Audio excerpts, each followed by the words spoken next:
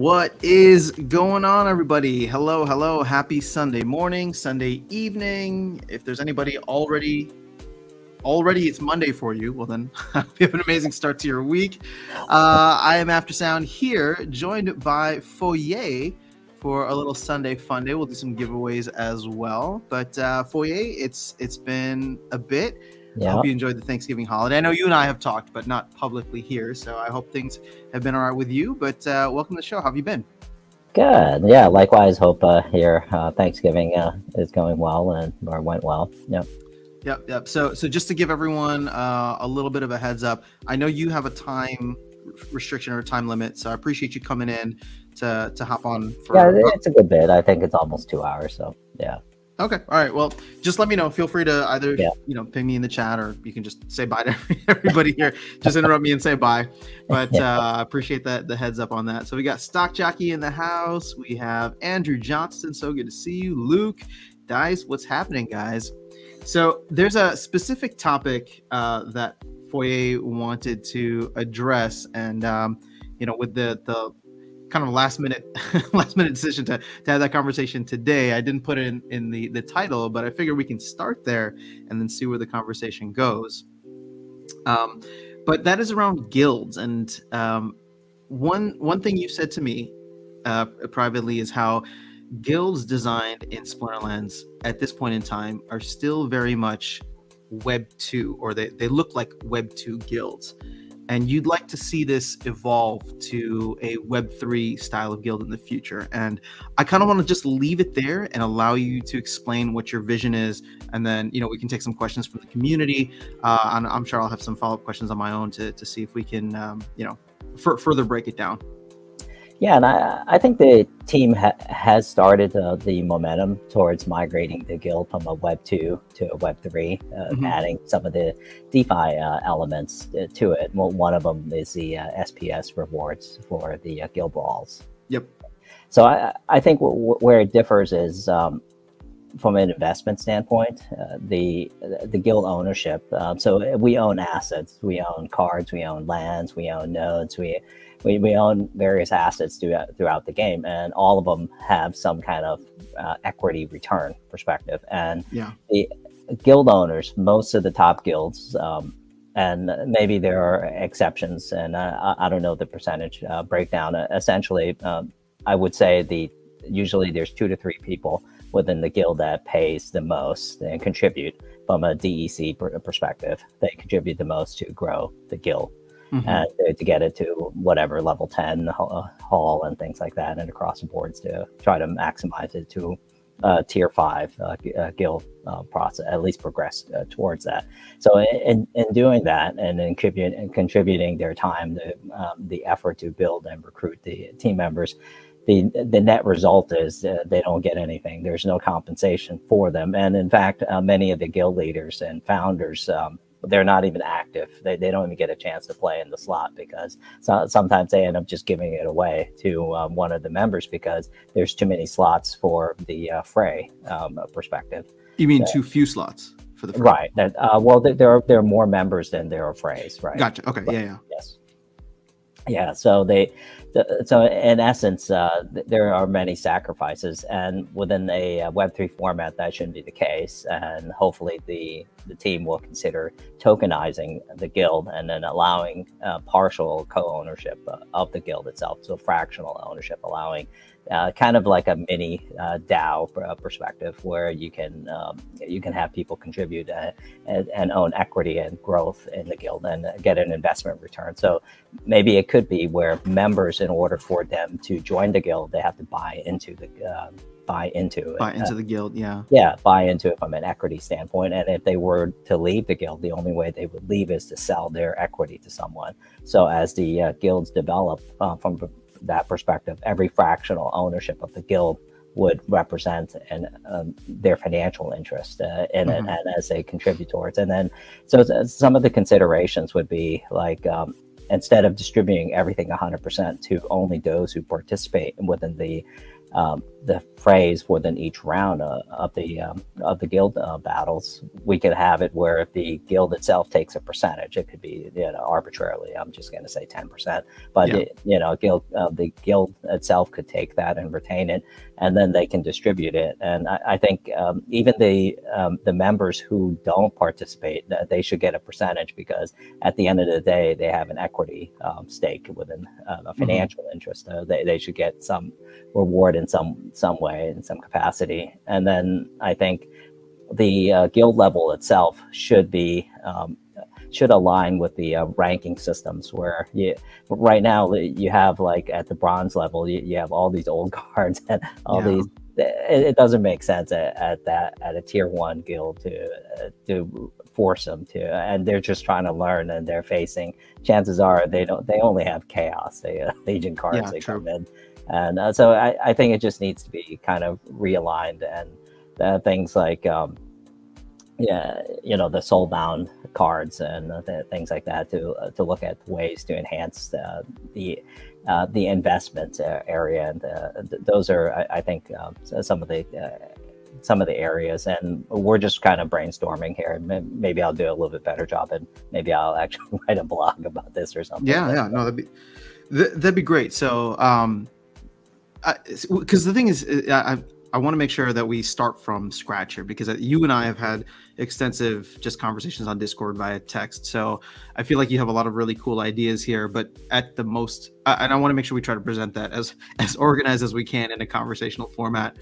But I agree 100% with the fact that, you know, owners of guilds right now, there's no benefit outside of, you don't own the asset. And so tokenizing it is a very interesting kind of approach to me.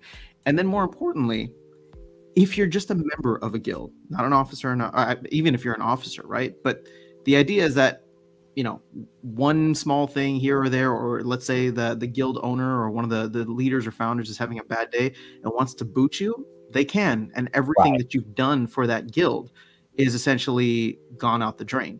So I do like the idea of everybody within a guild working towards something, which is what's happening now. But for the most part, it happens on good faith, that, like, your guild leader or leaders are going to, you know, set proper rules and, you know, be you know, what you want in terms of leaders. But if anything goes bad, you don't have any ownership. You don't have anything that you're working towards. Everything that you put towards the guild is not really coming back to you, or you don't own that, right? I guess the only thing that you can take with you is, are your soulbound gladiator cards, right? And the merits, and the merits. But you can also now earn that without even joining a guild. Now, obviously, I think you earn it much faster if you're in a guild and at a higher level guild. But, you know, at the same time, I like the idea. There's something about the Web3 model that it aligns incentives. It aligns economic incentives appropriately, where you can go, I don't know, where you can go and, like, people will feel a sense of ownership, right? And that's something that's been fascinating for me. And you know, you and I have been exploring that with certain projects that we're thinking about doing. But to me, that's something that they can easily implement within the game. It fits both as a great DeFi element within a Web3 or 2.5 game, as well as, you know, it adds a nice DeFi element, but it also adds a cool game element, because it takes something that is so crucial to not just Splinterlands, but the guild concept wasn't born with Splinterlands, but this idea of, like, people banding together, I should say.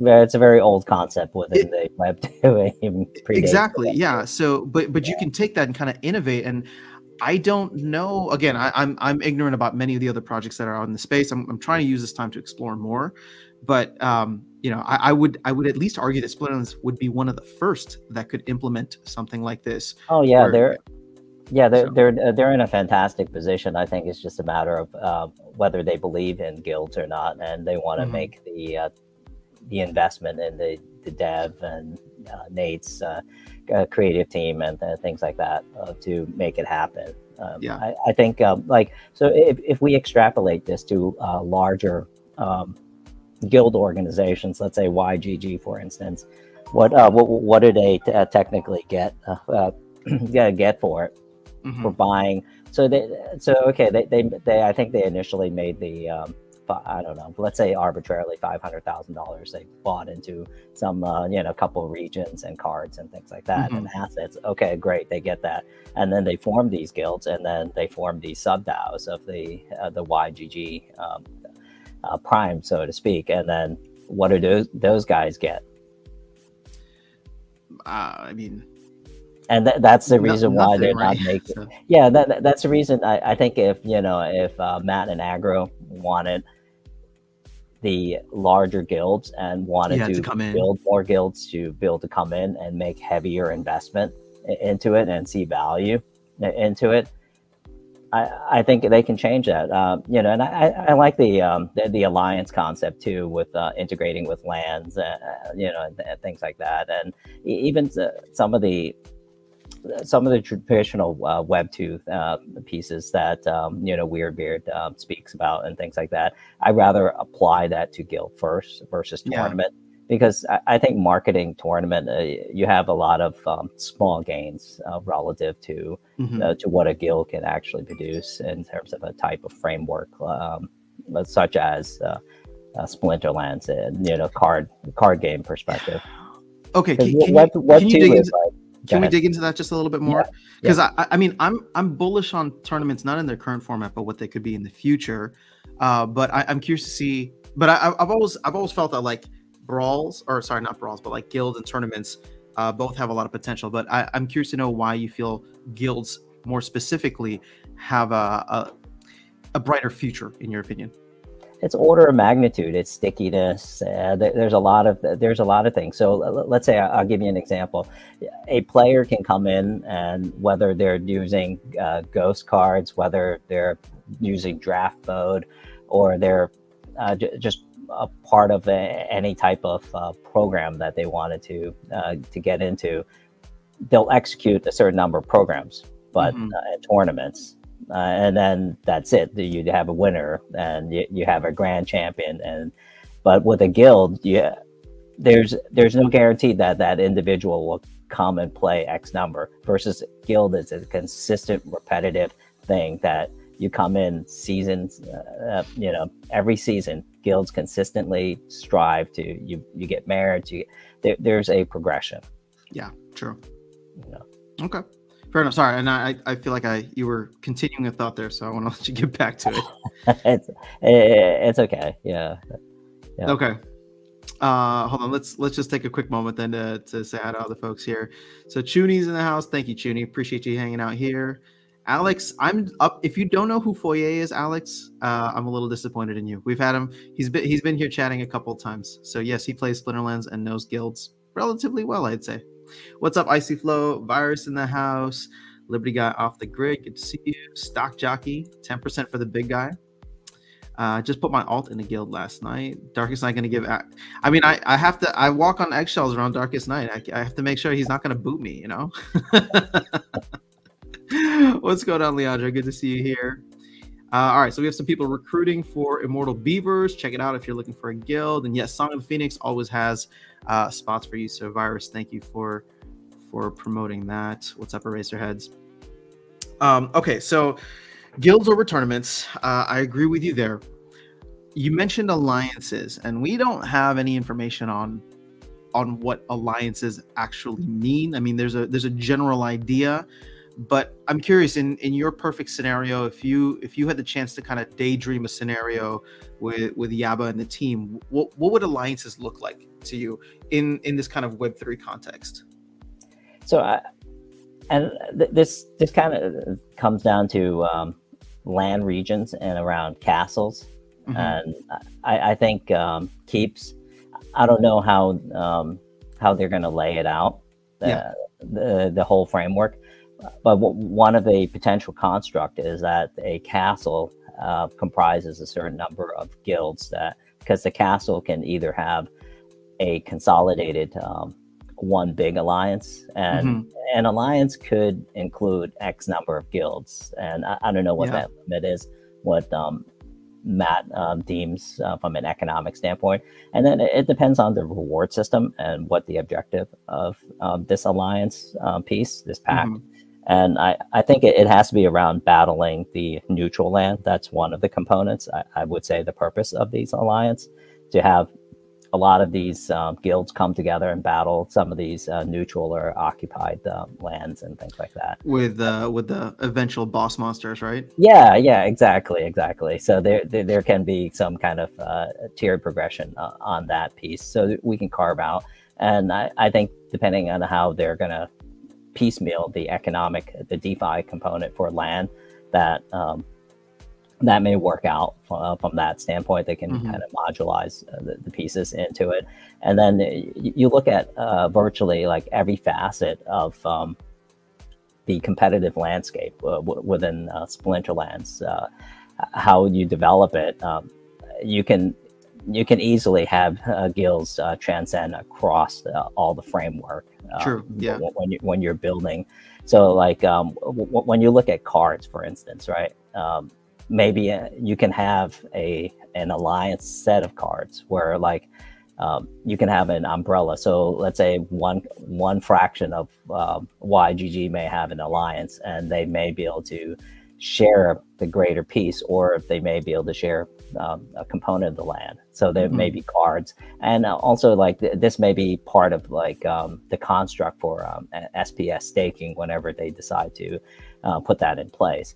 So when you're staking on players, you can actually stake it on the entire guild or partial, or stake it on an alliance. That would be interesting. Yeah, so there can be a mathematical progression where a whale can, in theory, maybe stake, let's say hypothetically, and I have to, Matt has to work out, Matt and Hardpoint, they have to work out the numbers, but essentially they can say, okay, if it costs 100% of the SPS for the entire guild in terms of mathematics, it's just like the Christmas thing they're giving out with mm-hmm. the promo. You can do 70%. So if a whale comes by, he or she can stake 70%, and that would cover the entire umbrella of the alliance itself. Mm-hmm. So things like that they can work out, just to make it easier from a computation standpoint, and it may be ease some of the burdens for the validator nodes as well.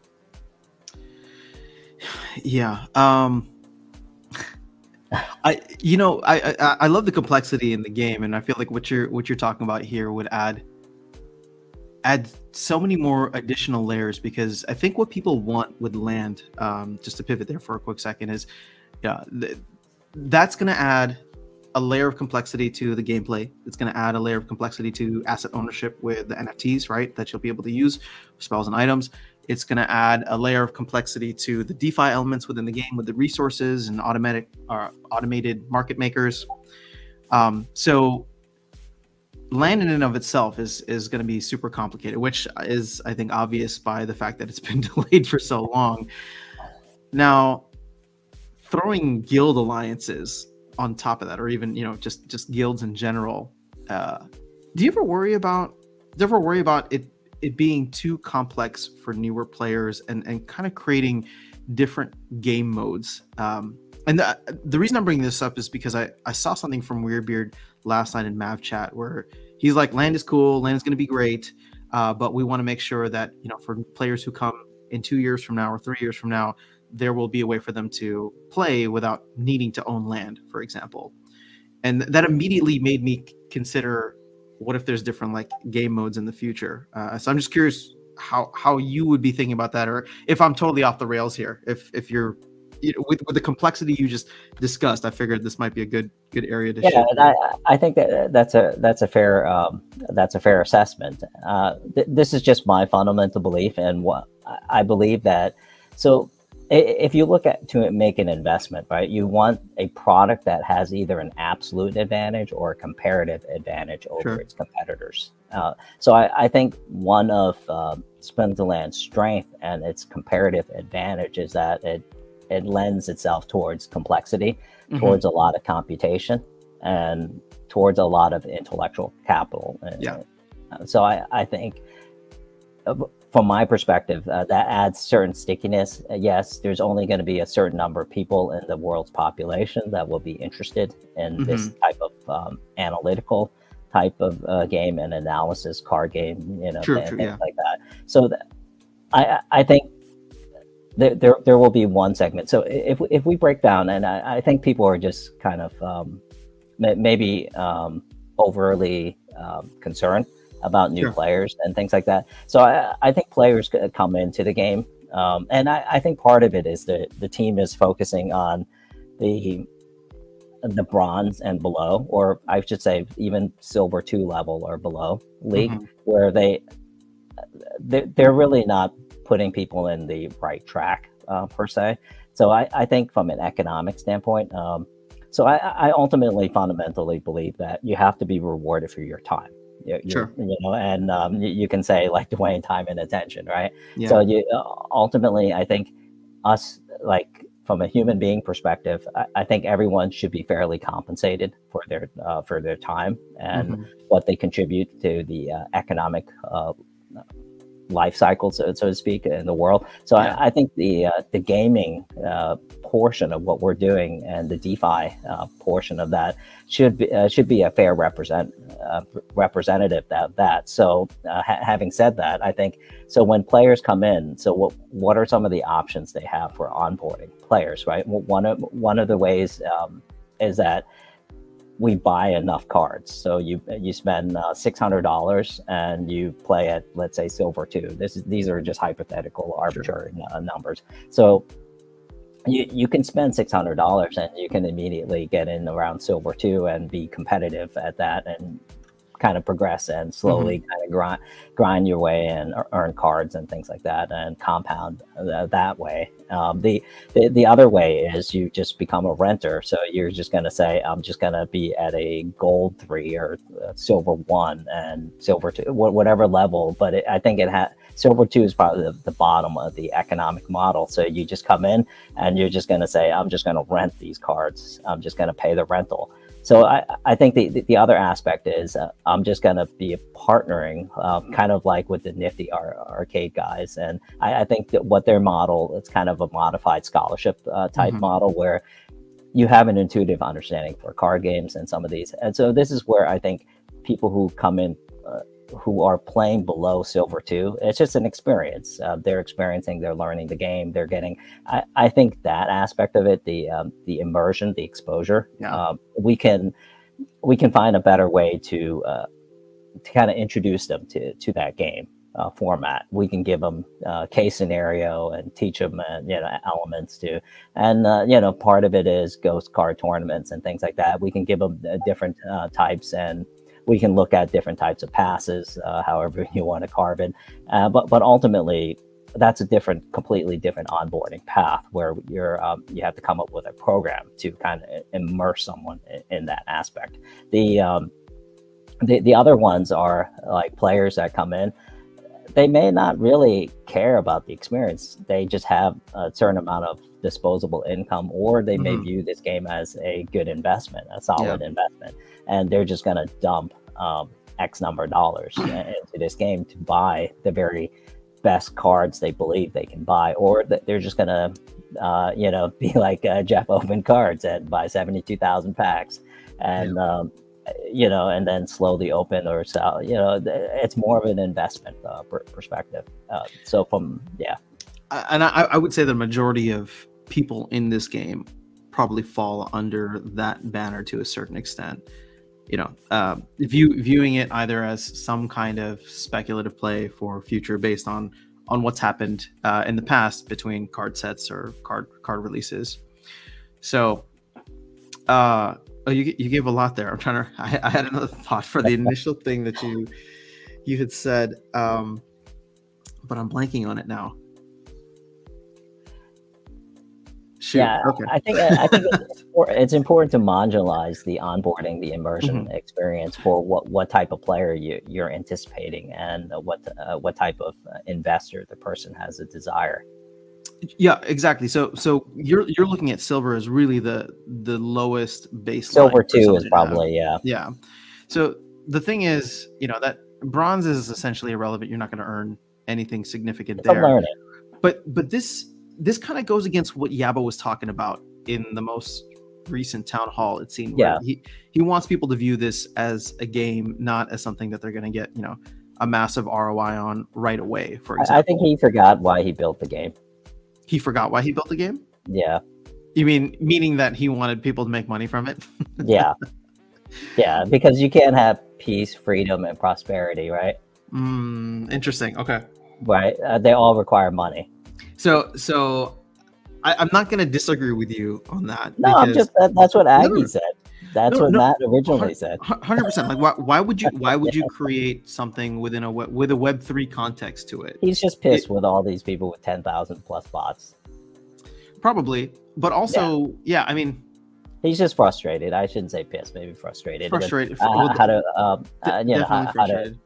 to navigate around that and understanding. Of course, you know, throwing out Soulbound is the most intuitive, easiest solution, but it's also the worst solution with significant unintended consequences. Well, here's the thing. Part of the issue is that, like, this is to a certain extent a free and open market, right? The team doesn't come in and set prices on cards and assets within the game. Like that's what gives Splinterlands a comparative advantage, right? Exactly. But no other game in the world is offering what Splinterlands is doing.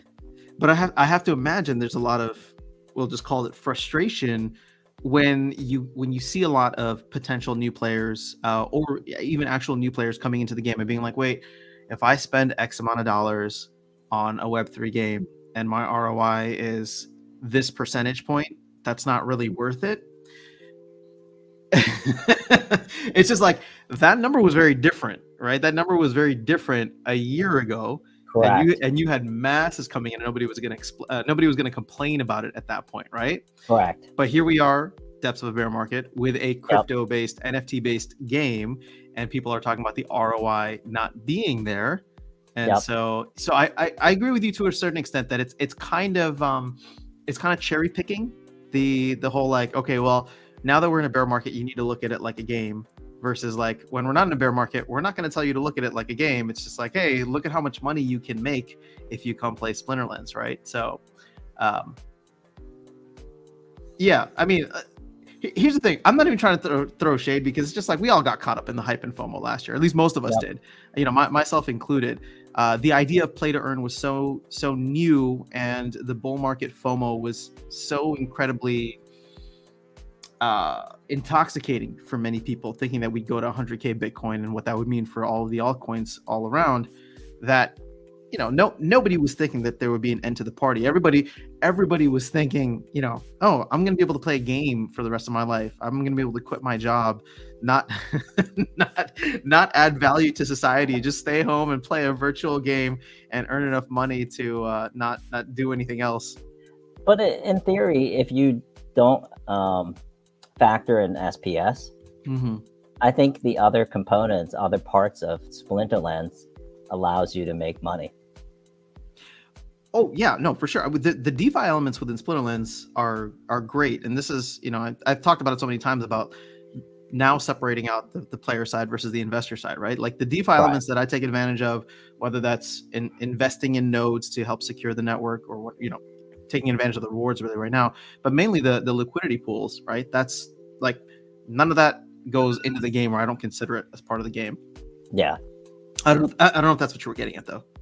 Yeah, and also, like, if you look at the card investment value, right? You can, in theory, recoup depending on when you're buying these, and you know, this is like, I don't recommend buying things when things go up many folds and things like that. But if you were to, you can still rent out the cards and still make some money, and depending on the cards that you bought. And, you know, this is where I think investors and players need to be conscious and understanding, need to have some level of financial knowledge and accounting knowledge to be able to assess some of these decisions. They just can't really, if you care about making money. If you don't, you just want to have fun, you know, then it's okay. You can just spend out of your pool and you can play. I don't think this game is kind of is designed like that, or the intent is for that. This game is not going to be the most fun and the most exciting game. And even Matt at one point at one of the town halls said that, one of the things that Splinterlands can contribute to the gaming sector, because they're not going to be the biggest, and this is the very first time they're doing it, is the DeFi element that they're going to be able to land on better than any other company. Well, the thing is, at the end of the day, at least compared with a lot of the projects that I've seen out there, the game is competent enough and addictive enough in terms of like its overall like gameplay style and nature, that it allows for the DeFi elements around it to thrive to a certain extent. Obviously, tokens are down all across the board, but I still say that just like, SPS, because just SPS. Yeah, DEC is probably where it should be, considering that it should never have been 15x its peg. So you're right about that. Matt and Hardpoint has to figure out how to defend the DEC peg. Do you want to talk about that at all? Because you and I have had extensive conversations about the DEC peg, but I don't know if you want to share any of those thoughts here with the community. It's just like the reserve currency, or like with Terra Luna, right? I don't know how many billions of dollars that Do Kwon and his team had to put up, and they didn't make that much money from the project at the end of the day, and they had to put up their own it's liquidity, right? So at the end of the day, Splinterlands as a company, and it's all on them. They can say, the community, the community of whales, people can definitely assist to help them in that process, but you have to kind of assume human beings, we have some selfish tendencies and some tendencies that are really characteristics, traits that make us humans. And so it's all on the team to figure out how to manage that. And it's looking at their balance sheet. It's looking at how many DECs outstanding and how many they have to buy, and how many will be in circulating, the faucets and the sinks. And I'm just glad that they're recognizing the faucets right now. They still need to get rid of the leaderboard and some of the other pieces, but and they really just need to let SPS just free fall, because they can't fix it right now. Their job one is to. What do you mean by let SPS free fall? Are they not letting SPS free fall right now? Because it's fallen quite a bit. I think they're striving to keep it up as much as they can. I think they're putting less focus, I think, as a company on SPS now, which is good. Well, I agree, because I mean their whole point with this flywheel setup with the DEC burning, then all of their attention should be shifted over to DEC, and to your point, it seems like they have been. I mean, even as when was it, October, when they put out those proposals for Rift Watchers and nodes and DEC. Obviously, the community did not see the bigger picture on that, and I don't blame the community. I was one of the people that disagreed with it and voted no, right? But that was probably more of a timing issue and maybe a lack of clarity or explanation. I think you've mentioned that the team probably could have expanded upon a little more why this was not just important but like crucial in many ways to transfer all these things over. But the whales are just bad, and they're just putting up a wall with the Rift Watcher and the nodes, even though they know that it's just hurting the growth of the company. Okay, what do you mean by hurting the growth of the company with that? Well, one is forcing Rift Watcher to not be able to be purchased with DEC. That means the DAO can't hold and the DAO can't retain. So every DEC that goes to the DAO, that means it can't be in circulation. Gotcha. Okay. Yeah, I mean, I'm for it now. I think I said this to you in one of our exchanges, where I was just like, if they put forth the proposal to do Rift Watchers and DEC at peg rather than market value, which is what I was pushing for. But if they do it, if they put forth the proposal, I will vote yes for it now, because I don't care anymore. And the fact that I don't care anymore is what scares me more than anything. Because, you know, I love the game, I love the project, but the fact that I'm losing a little bit of passion for, like, I don't know. It's just, I don't know. It's just the fact that I caught myself being like, you know, if they do it, whatever, I don't care. This is not a battle I want to fight anymore, because maybe I don't want to, like, put that much brain power, energy, and time into, like, figuring it out. So when you look at the history of investment, when people feel this way, Mm-hmm. well, what does that usually signal? Close to the bottom. Yep. And, I hope so, but I don't think it is. But So you know what? You know what's funny? Just while we're on the topic, and I hope he won't mind me saying this, but I'll get him to clarify next time he's on. But you know, Darkest Night is one of, you know, I call him the player's player, right? Because he's just he's in it for the game. Yes. And in a lot of previous conversations that we've had, I mean, he's like, you know what? I think I'm just gonna turn the bot on and I'm gonna go play some other games.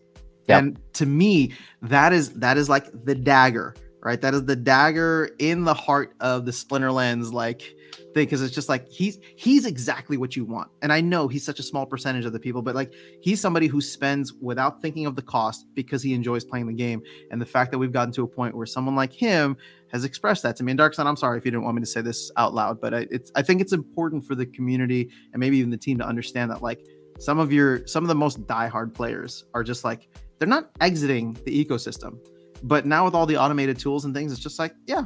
I mean, he's excited, right? He's like, I'm going to run my bot and I'm just going to come back in 6 months or a year and see what rewards have stacked up for me, right? And then we'll see, you know, what the next bull run eventually looks like. So I don't know. I thought that was relevant to where the conversation was heading. Yeah, I mean, even Gank, he was willing to sell his region. I heard, and well, he's still trying to get a little bit of a payday on that, but yeah. But you know, when you look at the all-time high for what land was for a region, to what he's willing to accept now. This, I mean, it's not surprising for me, and I do want to say that I called it out to a certain extent. You know, after the September and October hype, I was just like, the end of the year is going to be pretty boring, and probably even like early into next year. And so I just feel like we're feeling that right now. There's a lot of skepticism. We're getting legendary airdrop cards. What's that? We're getting chaos legendary airdrop. Yeah, we'll get those. The burning has started, and that'll be nice. But you know, people were expecting land by now. People definitely were expecting Rooney by now, right, to be playable in game. Even though that's like not going to change much. It's just going to be a slight, like, slight addition to the meta. Here's kind of the question I ask people, right? So as a player, we know whatever the team says, it's always been around 2 years they'll deliver it. Yeah. So what makes anything they say different than what they've always historically performed? So if someone performs at a certain level, why are we expecting them to do it faster? To do any different? Well, isn't that our fault for like always expecting them to deliver, even though whatever they say from an aspirational perspective? Yeah. I mean, they have given out timelines in the past that doesn't mean anything. We know that. We know that that's just aspirational. It's just something that they have to meet with their. I think the expectation was, okay, you know, you have your big boom, you get a lot of, you know, an increase in the player base, and you increase the size of the team to something astronomical. And I think what's been disappointing is that people have seen exactly what you're saying, right? Like, sure, it's 2 years that it usually takes them to deliver something, but when you increase the size of the team that much, there's this implicit expectation that some of these deadlines are going to be moved up, or at the very least, if they're giving new deadlines, they're going to hit them. Which again, this year has been this year has been disappointing in terms of like the first roadmap I think was put out in May, and you know, if we go back and look at that now, you know, a lot of people are not going to be very happy with what was delivered. You ever notice like how much you can accomplish the last 2 hours before your vacation, before you had to leave for the airport, versus all your entire time Sure. period. Yeah. I mean, there's something to be said about the last minute, right? Pareto's principle, right? So at the end of the day, the team, yeah, they could have had more people and things like that. It doesn't mean that they'll produce more or achieve more. Well, the problem is there's no deadline, or at least the deadlines that they've set for themselves, they weren't holding themselves to. There was no last minute for them.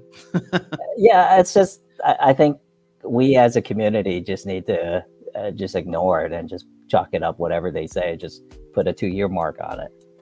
Okay. Well, land is passing the 2-year mark now, but hopefully we'll get phase 0.5 before the end of the year. Yeah, I think they're working hard at it.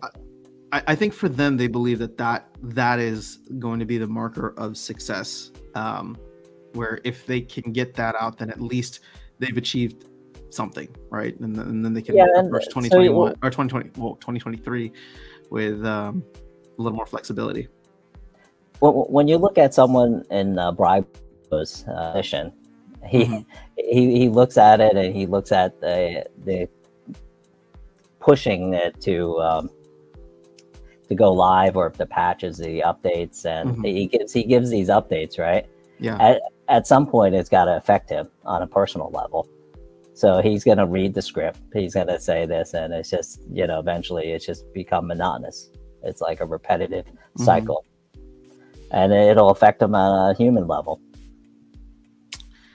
Yep. All right. Can we let's take a quick moment to catch up on some of the chat here. So it looks like Archangels is looking to recruit. Scar, what's happening?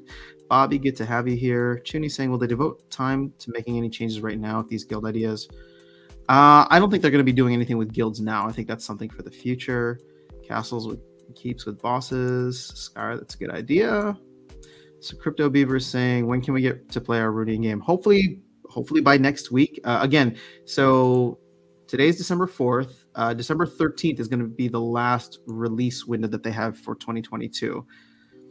After Christmas sales will be ended, then do you think the prices will go up? No. Short answer. I mean, I don't know, but I don't think so. Piss is true. Oh, wait, hold on. We're okay, we'll catch up. We're only about 15 minutes behind. So good morning. What's going on? Gathering the magic. How about Soulbound for Browns only? Unlocking when you have... it gets tricky. People are just going to find a way around that. The team does set asset prices by controlling supply. They set asset prices to a certain extent, but they can't control demand. They can control supply. And to their credit, they're not changing the supply unilaterally or without, so for example, they're changing the Chaos Agent supply now, but that was put up for a DAO vote.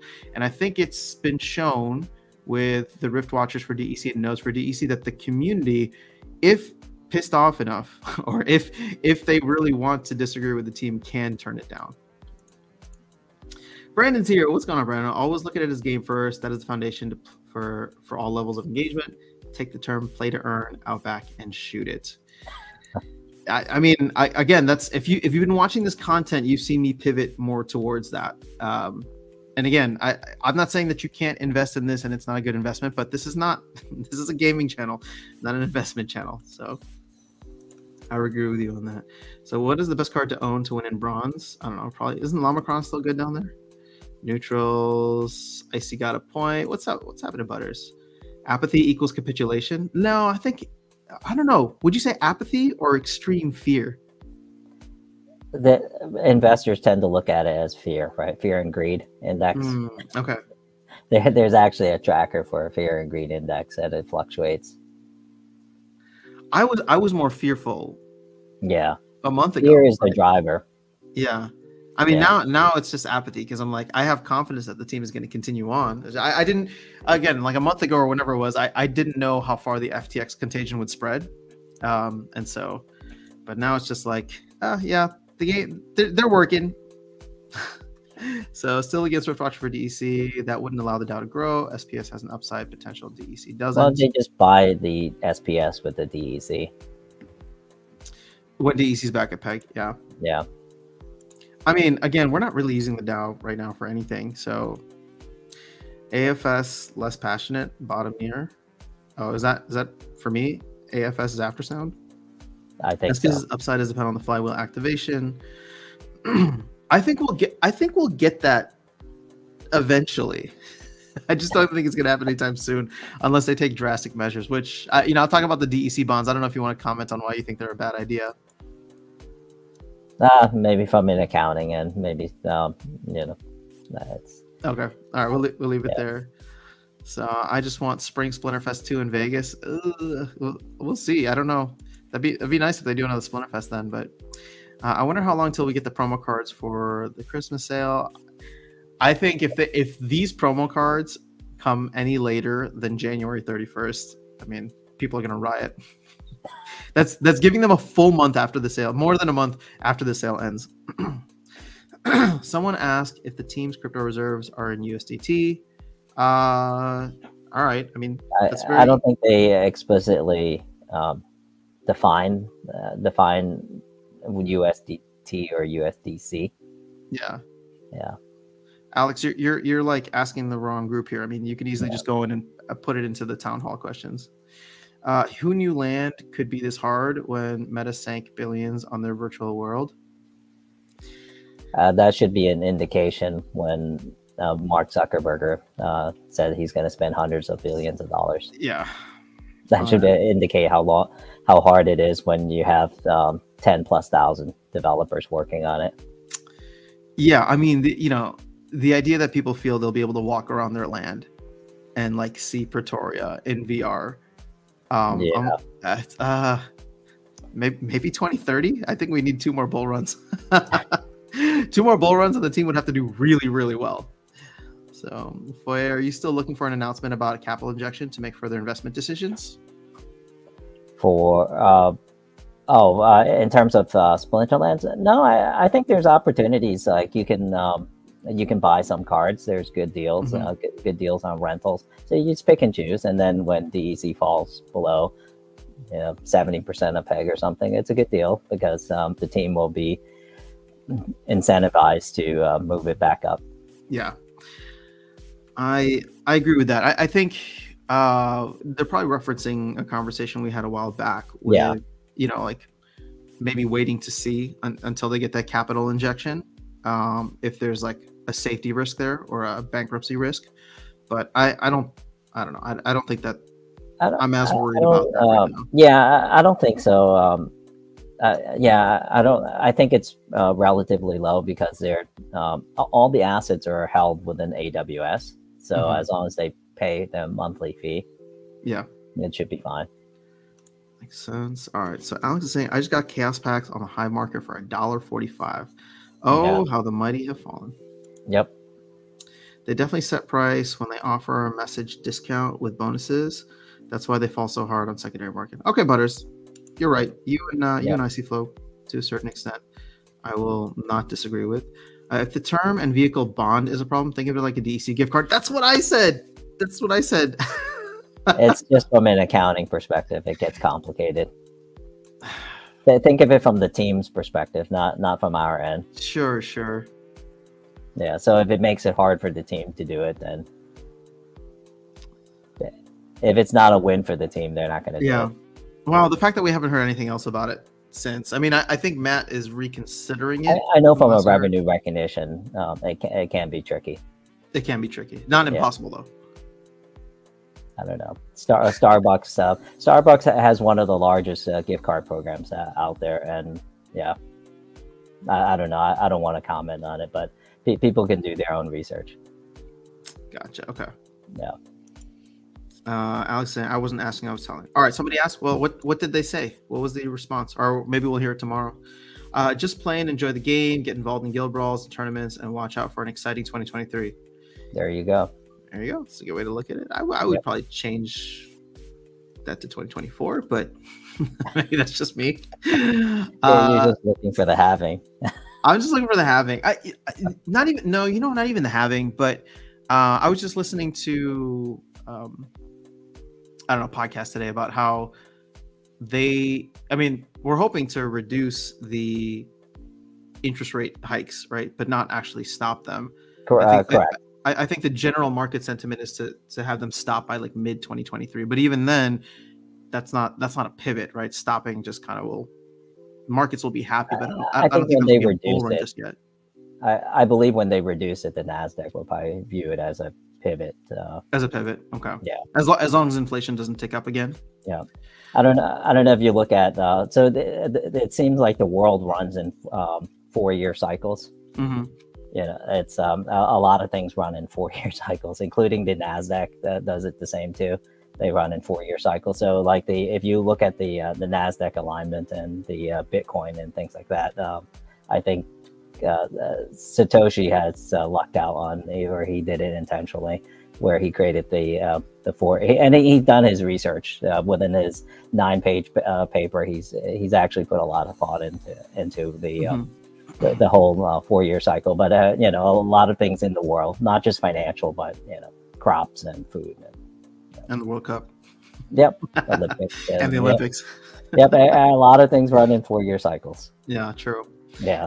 Okay, let me just give a quick thought here that popped up because of this. So I don't think that we have to wait until the halving or the impacts of the halving, because I don't think the next bull run, like Bitcoin bull run, will be until 2025 actually, because if you just look at it traditionally, that bull run starts or peaks, I should say, within 12 to 18 months after the halving. So that's happening, I think, April or May of 2024. So we probably would see 2025 being similar to 2021. But the cool thing was, I think it was summer of 2020. They called it DeFi summer, where you had all of these DeFi projects pop off. Bitcoin made it up to, I don't know where it was at, but Bitcoin wasn't in the gutter, and the market was doing pretty well, which allowed a lot of these projects to really take off. So I wouldn't be surprised if we get a metaverse or gaming summer similar that is somewhat decoupled or decorrelated from Bitcoin, where as long as Bitcoin isn't at risk and isn't, once we flush out a lot of the leverage, I don't know if that's going to be 2023, it could be 2024, but it could make for an interesting, again, and it doesn't even need to be summer, but it could just make for an interesting run where Bitcoin stays somewhat stable, but you see an entire category move forward, or maybe certain projects within a category move forward. Yeah, it's hard to decouple from Bitcoin because everything is priced in Bitcoin. Mm-hmm. So I think that's one of the things the Bitcoin folks, or the Maximists, they did right. They it's like the U.S. reserve currency. Mm-hmm. You get it, and it becomes dependent on it. It's also a crutch, and it takes a lot to move away from it. Yeah, that's true. Yeah. All right, so ICFlow saying they said they consider crypto as reserves, but it was various cryptocurrencies. Oh, they don't consider. Yep. So Brian's asking, any comment on the Xmas CL pack sale? 2-hand packs are $1. Oh, second-hand packs are $1.50 right now, and looks like it disappoints the pre-sale buyers a lot. Yeah, that sucks. I think one of the most damaging things that will probably happen is there'll be a lot of hype and FOMO reduction when it comes to pre-sales, which could take a lot of wind out of the sales in the future. I mean, for example, Riftwatch was the only one that I aped into. Who is it? Alex is calling me out as like FOMOing into everything, but I think I proved him wrong by saying that.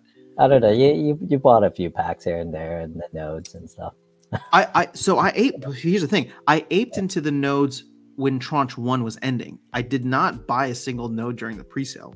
Oh, so, correct. You bought it when the vouchers. Exactly. And so like when it comes to like Rebellion, for example, I mean, I'll tell you right now that I'm not going to be trying to design a summoner. I like the promo card might be cool, but it's like I already have a competent level, gold/diamond deck.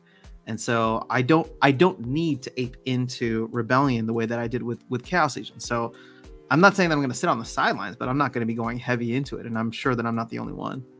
It makes it hard when you have to use SPS to buy Riftwatcher. Well, there's you think to get DZ back to Peg, right? Yeah. It's infinitely hard. I don't. Maybe our viewers may disagree on it. But I find it extremely hard for me to use SPS to buy Riftwatcher. That's why I don't have any. But here's the thing: if it was in DEC, what would you do? I would just buy it, just like I would buy Chaos Legion packs. When I accumulate enough, I would just buy it. Okay, so fair enough. But that's because DEC is below peg right now. But at a certain point, if DEC was above peg, would you buy SPS and then burn it?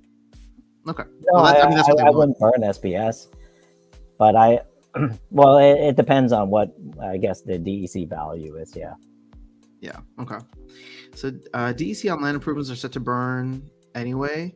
And if these pre-purchases can only be used on burn applications, it shouldn't touch the company's books. Brandon, that's what I said, but I don't know. Foyer, I think has a it's revenue recognition. Yeah. Ask an accountant.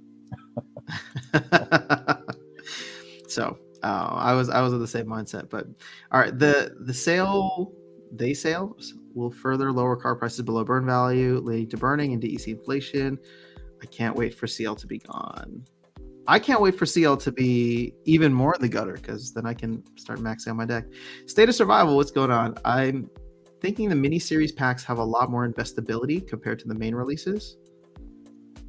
Sure. Yeah, absolutely. The Riftwatcher, there's much smaller in circulation. They'll have a better return long term. Yeah.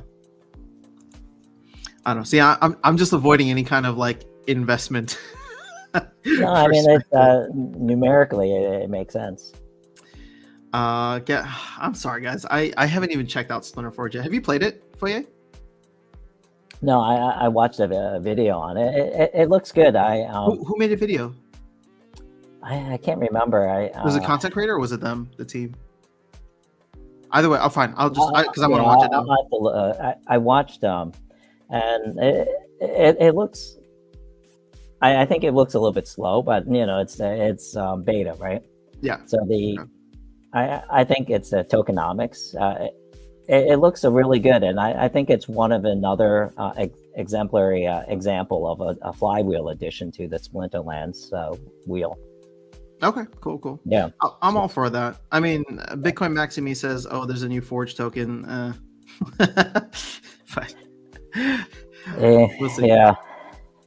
I'm not. Here's the thing. I'm not against tokens. It's just I think there's too many. I think there's too many too, and I would love for there to be a game designed that is Splinterlands adjacent or using Splinterlands assets that can use Splinterlands tokens as well. But here's the thing. It's just like that, the funding has to come from somewhere. Sure. I think they sold packs, so that's great. And I'm not throwing shade at Splinter Forge. Literally every project does this. They launch a token, but it's like, I don't know. So one of the biggest fundamental problems with having all these circulation and all these numerous tokens floating around there is defending the value. When you have so many, how do you defend their value? Exactly. Well, and sometimes you might have competing interests, and ultimately, like when liquidity gets sucked out of the markets, I mean, they're all just going to dump like they did. Part of the reason that people say Bitcoin didn't hit 100K this past cycle, whether you believe stock to flow or not, it's like so much of it went into all the tokens that were being printed. A lot of the value that people would have put into something like Bitcoin went into Luna or went into Celsius's token or FTT. So. And it's one of Bitcoin's problem. It's they're the one. It's their problem. They caused it. They decided to peg with everyone. That's not Bitcoin's problem. Bitcoin is the solution. No. No. Bitcoin is the solution. I'm not one of those people that thinks that Bitcoin fixes everything. But no, Bitcoin doesn't fix everything, and the network effect is a fantastic thesis in terms of analyzing the pros and cons of Bitcoin, the growth in the value. True. Yeah. At some point, human common sense will have to kick in and say that I'm not going to pay above this amount because that wasn't the intent of it. Is for it to push up to a certain value. It'll hit a wall. It'll constantly. It will. But do you think it's hit that wall now? I don't know. I think when you look at it, there's a little over 500 million people, our accounts in the world that have some kind of crypto in it. So when you look at the world's population, let's say roughly 8 billion and things like that, and then you look at the unbanked people and how many people can reach it, it's the network effect at some point. It's like the Romans, right? They have to shave their coins. I don't disagree on that aspect, and I don't think that people say Bitcoin's going to infinity because fiats are going to zero. I think that's a little extreme. I can understand the argument. I just don't know that I necessarily agree with it. But I agree with you saying that it's going to go to a wall. It's just I think that wall is going to be a lot higher. And if you just look at the market cap of gold, for example, that would mean $500,000 Bitcoin. Yeah, I appreciate people wanting to compare Bitcoin from a storage of wealth and a gold comparison. I don't think it makes sense to compare. Really? Okay. It's like it's like comparing the web to radio, right? It's comparing TV to. There isn't really a fair comparison. Well, then because the network effect is completely different. Well, so here's the thing, right? Like, if Bitcoin is actually gold 2.0, then, which it sounds like what you're saying, right? Because the technology is different. It wasn't in the 9-page paper that Satoshi wrote. So you're saying that Bitcoin could potentially be like a Betamax and not Netflix streaming. Could be. Could very well be. I think you answered Chuni's question here already. Store value versus a vehicle of transacting. Well, the 9-page paper says it's a vehicle of transacting. Yeah. The store value was just someone's creative way of pitching Bitcoin and pushed it up. Yeah, I remember jumping into crypto in 2017, and it was very much the sentiment then was very much this is going to be the transaction currency of the future. Alex, see that POBE BTC pool that gives you BTC as rewards? No, where is this? I want BTC rewards. All right, so DeFi will be owned by the banks after all regulation coming given the FTX event. Banks always wanted to own DeFi. Yeah, maybe. Did someone say? Oh, sorry. Go ahead. You want? Oh yeah, I think the financial institution will own a large portion of DeFi. I believe the decentralization component, like Uniswap and things like that. I don't know how regulation will affect them, or conversations around Ethereum and things like that. Yeah. So that's where I think from a legal quantum merit and positioning perspective, I think lawmakers struggle a lot. And that's one of the reasons why they haven't put their feet into it. I just think it's just there's still a lot there. Did someone say O'Shaughnessy? They did. I think, right? Or no? That was me. Well, I mean, I don't know if that's a reminder of what I did with O'Shaughnessy a while back.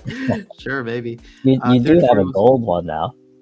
I do have a gold one, and I won another gold one recently, and I wanted to sell it immediately for $30, and I was like, you know what? I'm just gonna put it in the corner here with the other one, and if I get a third, oh no, I need 2 more in order to max out a gold, but I'm not gonna buy it. So 340,000. Oh, was there another major pack purchase? A little bit. There might have. There was a burn, overnight burn, and then you have a little bit of a purchase. Yeah, hold on. Let me just see something here. We were at what, 600? Oh no, never mind. There wasn't. It's just the burn. I don't think anybody bought yet. Now, someone said $50 O'Shaughnessy. I don't think we're gonna get $50 O'Shaughnessy for a while. Alex, I think I already shut you down on this. I think I gave you more than enough examples of me not aping into pre-sales. But if you want to still believe that, go ahead. All right, that O'Shaughnessy reaction was a classic after sound moment for sure. Wait, what are we talking about here? The O'Shaughnessy reaction.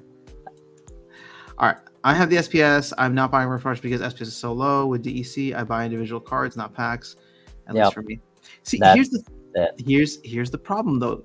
Buying Rift Watchers with the SPS that you are holding is just shifting around assets within the game, right? Like if you actually wanted to buy Rift Watchers at $5 a pop, then it shouldn't matter what the price of SPS is, because you would just bring in outside capital to buy that or buy with something else. But well, if you're using outside capital, then yeah, that's completely different. We're talking about free SPS here. Yeah. Yeah, we're talking about ones we get from the winnings and earnings. Yeah. All right, so I purchased more Rift packs with DEC on the non-card market than purchased after pre-sale via shop. Agree with Foyet. Rift packs and DEC equals more packs sold. I won't disagree with that. I mean, so Foyet, if willing, Aftersound can put us in touch. Very curious to understand revenue recognized for in-game feature. Does Blizzard have to record discounts? Interesting. Okay. Yeah. Yes, I do. From an accounting perspective. Gotcha. Okay. Yep. Yeah. I'll ask you afterwards for you if you want to be put in touch. So anyone who makes a Jason game with their own token is suspect. Yep. I mean, I'm sure somebody said that about Splinterlands 4 years ago. A lot of tokens. There are a lot of tokens. Yeah. I would rather lower the price of Riftwatcher packs by $1 than accept DEC. I mean, that's an option too. But that would piss off a lot of people who bought it at $5. Yeah. Without solving the demand issue for DEC peg. Yeah. Aftersound has an ideal number of DEC printed correlated with a daily transaction. Does Foyet have a number towards DEC supply? I don't think that's an ideal number. I was just saying that if we do $50,000 worth of volume on the market on average, that comes out to what, 50 million DEC being transacted, but there's still a lot more DEC that's needed overall within the ecosystem. So yeah, ultimately I think the team just has to defend the DEC peg on a daily basis. So far they just pick and choose opportunities when to defend it, to push it up. Yeah, they're not taking a proactive, a daily approach like an economist would. Agreed. Yeah, they're not applying aggressive, macro perspective to it. Yeah. Yeah. All right. Steamy Lucas is asking for a Fortnite skin. Is there a new Fortnite chapter out? I saw something trending on Twitter. I need to jump back in there, but not on this channel. That'll be on Twitch. So meet me there, Lucas. Maybe he can use his free Amazon thing to subscribe to your Twitch. Oh yeah, that too. I need to start streaming on Twitch again. That was the goal, to do more of exploring other games on Twitch. It's just I'm lazy, and then I blame it on not having the time. All right, so they upgraded the graphics a lot. No, so there's a new season. They upgraded the graphics a lot. I have not played. Can you give me a skin, Alex Toro? No, bro. Okay. All right. You guys can talk amongst yourselves. Every day they burn 30K. No, every day they burn 25K unless that changed. 25. What's up, Stever? Good to see you here. You started during my show? Oh, I'm sorry. My bad. Steve in the house. Yeah, late because I took a break after my stream. You know, see, tell me you want a duel on Fortnite. I've been selling most of my GLX to get Rift packs and Nightmare packs. Nice. I need to sell my Nightmare packs, but I'm waiting for the price to go up a little bit. You not staking GLX, Steve? Staking GLX is overrated. You see Bulldog's video on staking GLX for a year, 1,000 to 5,500 just by restaking. Yeah. I again, for people who are wondering, I have purposely not made any GLX content because I just don't want to be that guy who is like, oh, look at GLX, you know, look at this opportunity here, and then if the market dumps, I'd rather not be that guy. But I'm not saying that Bulldog is wrong. I've just seen a lot of other, not even Splinterlands content creators, but just in general, you hype something up and then and then the time preference for that changes, right? Yeah, just my personal gut on that. I think the Golds game is not going to be as successful, but if Splinterlands can add another card sports type game to it that's more recognizable or universally accepted, I think they can. So where you're holding the GLX long term could eventually be profitable. Yeah, I mean, I was doing 50-50 for a while, and now just like it's lower, so I'm just restaking it. But I did pull some out for my ice cream money, but I don't it's just free money that's being printed out of thin air. Right? Like here's yet another token that has only speculative value. It doesn't even have a game associated with it yet. So if I'm getting it for free, you can very well bet that I'm gonna turn that into something real, whether that's US dollars or, in my opinion, Bitcoin. But yeah, not 10 years, 15 years from now, I don't know how many of these games will even be around because these tokens can't be defended, their value. Yeah, well, you know, unless you buy something like Gala, the company itself, or a representation of the company itself. Yeah. Well, I think there's a lot of confidence in the Splinterlands team because they've been through this before. But what's funny is I don't buy that as an argument, and I have nothing but love for the Splinterlands team, and I think that they're doing, you know, what they can to ensure their survival. But it's like, oh, you've been shot twice. That means if you get shot a third time, you can survive it because you have experience like living through that. And it's like, no, it's just like every bear market can be different. Every you know, cycle can be incredibly different and more difficult. And I would say that this is probably the most difficult cycle that's ever existed because the macro is down versus the last two bear markets for crypto. So. Yeah, and also we can say that the technology for golds will be better than the technology for I think so too. Yeah. I mean, I disagree with you on the fact I think golds will be I don't know what you would define as a success, but if the gameplay is as much of an addictive loop as Splinterlands, again, is it going to pull in, you know, 50 million soccer fans around the world? Probably not. But look at how robust the Splinterlands ecosystem is with what 5,000 to 10,000 real players and a few whales, right? So we have bots. We have 100,000 bots. Sure, but that's my point. If there's an opportunity for botting within that. There has to be. This is Splinterlands. Yeah, so the bots are the NPC. That's a good way to put it. Yeah, I guess the point that I was making is, you know, it doesn't require that large of a community for the economy around the game to be robust enough to survive and have third-party things built. Yeah, absolutely. I just don't know how much it'll outgrow Splinterlands, the game, the SP. You know, I think GLX will probably do better than SPS from a value. You know, if you're equating token for token. Yeah. Yeah. Well, because the tokenomics for that is way better. It's much closer to the flywheel also because there's no massive amount of GLUSD. Yes. So but how they're printing the vouchers and all that, their T token is way better than our voucher. But the other thing too is they are it remains to be seen what the actual volume for GLUSD, volume and demand for GLUSD will be, because I mean that's the only thing that's going to kick off the flywheel. And I don't know that, you know, sure, initially there's going to be a pump when, like, let's say the game goes live, and in order to rent cards, for example, you will need GLUSD to transact. So you're going to see this pump, but I don't think that would be like up only pump forever, right? Like at some point we're going to reach an equilibrium where there's enough GLUSD in the system. And if they don't find mechanisms to burn that GLUSD, then eventually it'll turn into DEC where it'll be below its peg. Yeah, so I think they're starting from scratch, and I hope that Matt and Hardpoint have a better experience at managing the peg for that token, so they don't have to go through. You know, DEC had over a year and a half or 2 years of just basically being out there in the wild with no control.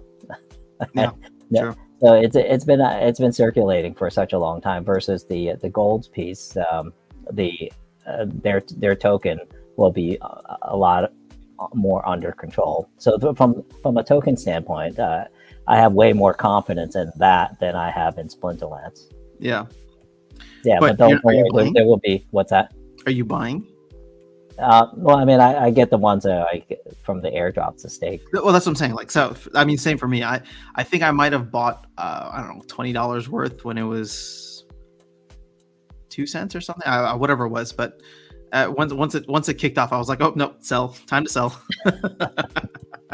I've been restaking it and just see what happens. Yeah, well, that's what I'm doing now. I'm taking whatever I earn for free from staking and then the airdrops and then just rolling with that. Yeah. I think we answered that question for you, Chuni. Seems like GLX is much closer to its intended flywheel. I staked 25% only, but guys, I didn't sell SPS and it tanked. Yeah, I wish I had sold SPS when it was $1. Even when GLX tanks, the GLGT token is what you want, and staking it is the only way to get it. Again, why do we want it gather the magic? I mean, sure, if it's going to be 12 cents like vouchers, then that's more free money. Sell GLX for SPS to get more GLX. That's not a bad move either. From a tokenomics standpoint, I believe the game will be further ahead, light years ahead of Splinterlands. Splinterlands. Yeah. Which makes me wonder why you're not aping into it.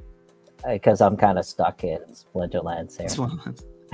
Do you make more GLX with SPS or through staking GLX? Right now, probably through staking GLX because it's like a 900 or 800% APR. Yeah. Yep.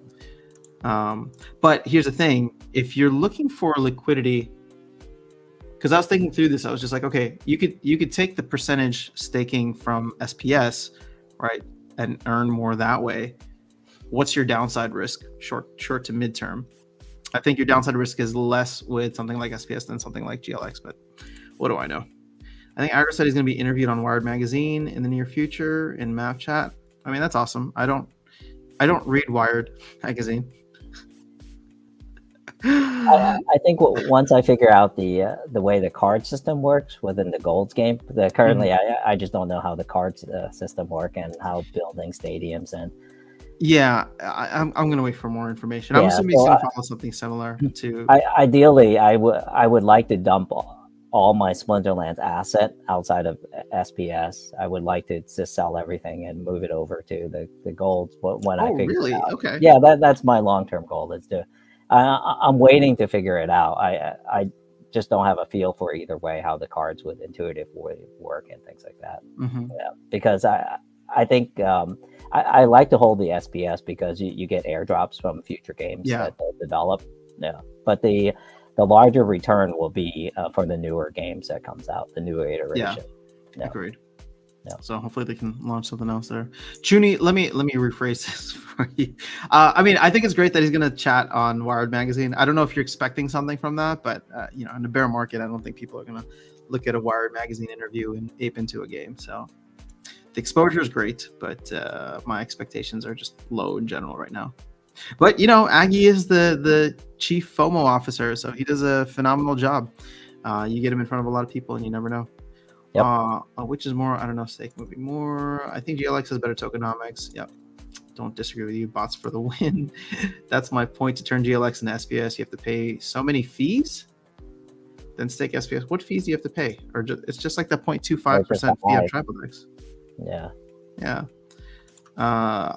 I wouldn't think the fees are really that much of a hit. Yeah, I agree with that. So Brant said, perhaps you want this offline, but curious, if DEC coupon price is revenue, which is burned in exchange for a coupon, what future delivery is that revenue reconciled against? Well, it would be, I guess, let's see here. So what are they exchanging the coupon for? I mean, I'm assuming something like land or guilds in the future. So if it's coming from that, right? It's a sink, but then you have to look at where to be offset, right? So it's debits and credits. So you have to look at the offset. So without knowing the end, but if you're just taking, because what you're doing, offering a coupon is debt to the company, it's liability. So what you're saying is you buy the present value at, let's say, 100 DEC, but you have promissory IOU note that you're going to get 20% more, 50% more, whatever it is, right? Mm-hmm. So it's debt to the company. So when it gets executed, that's balance sheet debt. And from what I understand, Matt and Aggie, they don't like debt. I just feel like if the DEC's burned, though, it doesn't feel like it should be hitting the company books like at all. But where is it coming from, though? What do you mean? Well, so you're saying that from a player perspective, yeah, if you go and you apply it to a guild or land or whatever, it gets burned, right? But the incremental the percentage upside. So the additional 20%, whatever the promissory piece is, right? Where is that coming from? I don't know. I know you're going to say the company, right? It has to be. But unless the player that comes up with it, which is in that case is not a good deal. It has to be like a kind of a matching fund type. So a player puts it up, the company puts up the rest as a promissory note, which is debt. Well, but here's the thing. What does the company actually need to? Does the company actually need to front that? Right? Do they actually need to provide that? They have to accrue it on their balance sheet. It's recognized debt. But why? But here's the thing. Why not just design land in a way where it can take DEC or a DEC bond token, right? Yeah. Because then it's not like essentially what you're doing is offering a discount for the DEC bond. It's what Enron does. It's what SPF does. You know, just give me more FTT. You can write it off. I don't know that. Well, Brandon's a lot smarter than me, so I would love for him to dig into this a little bit more with you. So yeah. But I do it because I'd rather have SPS than GLX. All right, before the flywheel idea, DEC was never supposed to be at PEG. There's always supposed to be a way to get discount off packs. That is true. What Steve is saying. This idea of DEC at PEG is now only when the minting stopped and SPS burn was added. Yeah, I mean they changed the tokenomics drastically for both tokens. For both tokens, in the time that I've been here. You know what's crazy? They changed the white paper for SPS less than a year after the white paper was out and without a governance vote, because this SPS burning proposal was never put up for a vote. Governance wasn't around then. Right. That should have been a red flag for me. I thought they always had a soft peg. Yeah, the magic. I just DM'd you, or at least I think that's you. Cool. Got it, Chuny. What's up, Bilson? Good to see you here. How long have you been in the game? It's probably January of 2021, I guess.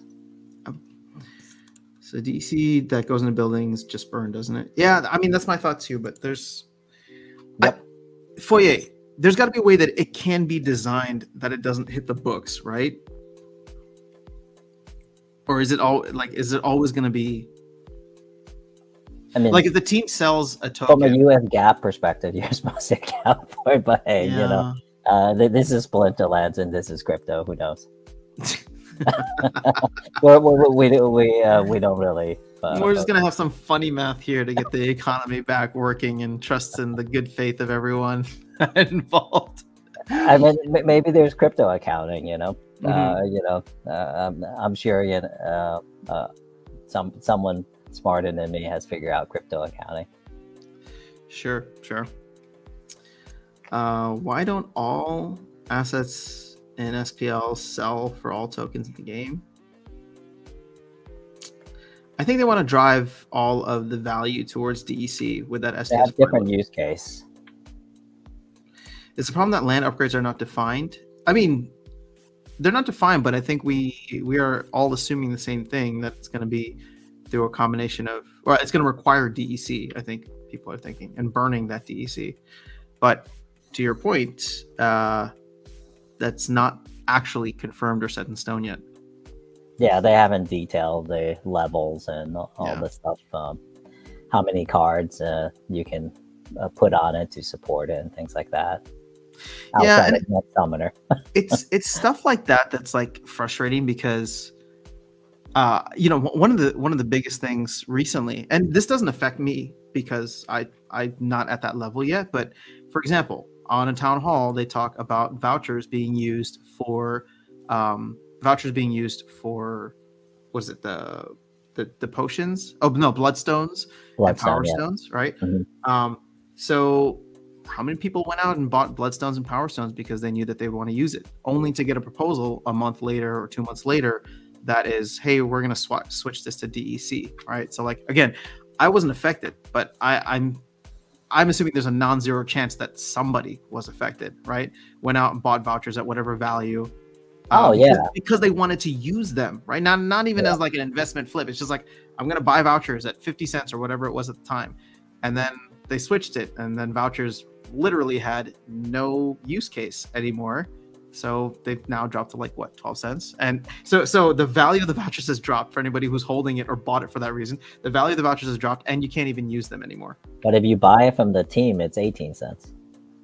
If you buy from the team, it's 18 cents. Yeah. I saw that too. Land hype. Gather the Magic. You're the perfect person for land hype. I am not. I don't own any land, so. Foyer, do you like plots as a buy going into land? Nah, I'm gonna wait to actually pick up specific ones. Same. Yeah. Well, you buy them with merits, and most guilds can't even buy both of those. Yeah, true, Stever. But again, if you were at that level, there's a couple of guilds who are at that level. I just feel bad for anybody that took a financial action and then got burned because the team made a huge pivot, right? So, regarding DEC coupon bond idea, inside discussion with McSheets, perhaps this is a weird situation because most companies don't sell things for free. The EC revenue is burned upon receipt. They always sell things for free. It's called discount.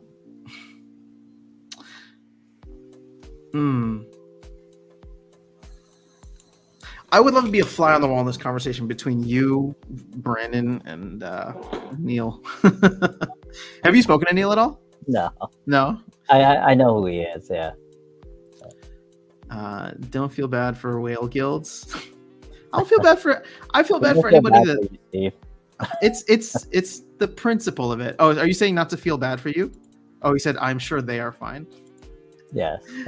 If you were to get into the game now, how would you split 1K between assets?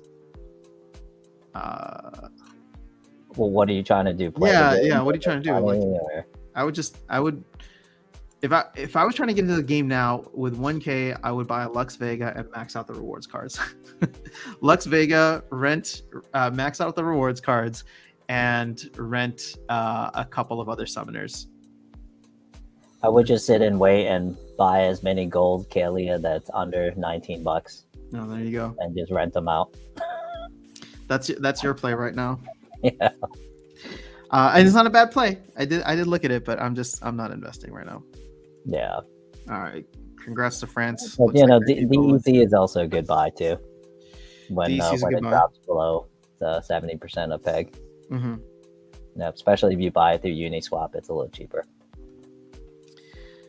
You're talking on the Ethereum chain? Yeah. DEC. Okay. DEC is. Yeah, but then isn't that? I mean, unless you're purchasing massive quantities, because that fee's gonna get you. Well, it's $1,000. The fee is actually not that bad. It's gas fees right now. Okay. Yeah, it's. I think depending on if you're using USDC or Ethereum or DAI, I think you catch it on a good day. I think it's like $2 or something. Yeah. And another $1 and something to transfer, depending on. Yeah. Level Up Life's in the house. What's going on, man? We did some digging earlier to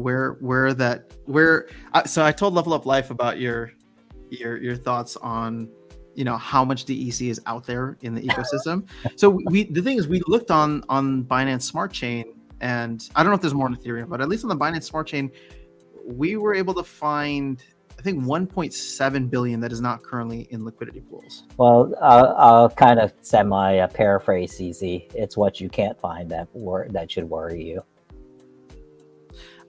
Yeah, but again, I feel like all that stuff's got to be on chain. No. All right. So Vilsa's saying not financial advice. Just want to see what you guys would do. I mean, I'm answering this as a player, right? So to play at the highest levels, I think it'd be cool to get all of the rewards cards for super cheap, maybe a couple of Chaos Legion ones that are important, and then just go with Lux Vega, and you'll be set forever. So Just don't use a bot. No, not every bot uses Lux as a default. True. Yeah. I'll be converting vouchers and some GLX to SPS since the price is under 4 cents. Cool. So after the release of Lux Vega, you still believe in Kelia? It's not me, it's the market. So 1.7. Yeah, see, Level Up Life, I was under the same impression as you, that all of this should be visible on chain. So I just thought, where would it be hiding for you? Private wallets? But you'd still be able to see it. The beauty of exchange is you can create wrap and you can create synthetics and you can, But there's no wrap DEC right now, is there? Well, who knows? You saying somebody wrapped it? Who knows? This is crypto. The beauty of being on the blockchain and being immutable and transparent is that you have a lot of mixers and a lot of exchanges that do such a beautiful, wonderful job of making sure that it's only immutable the way you want it to be immutable. Yeah. That's the beauty of technology, right? They're smart. Blockchain, it's so new. It brings some of the smartest people. True. Yeah. Yeah. It brings. I remember talking to one guy. He's it's someone that I don't know his exact IQ, but he's way smarter than I am. And just listening to him for like 10 minutes, and I was like, oh man, this is just terrible.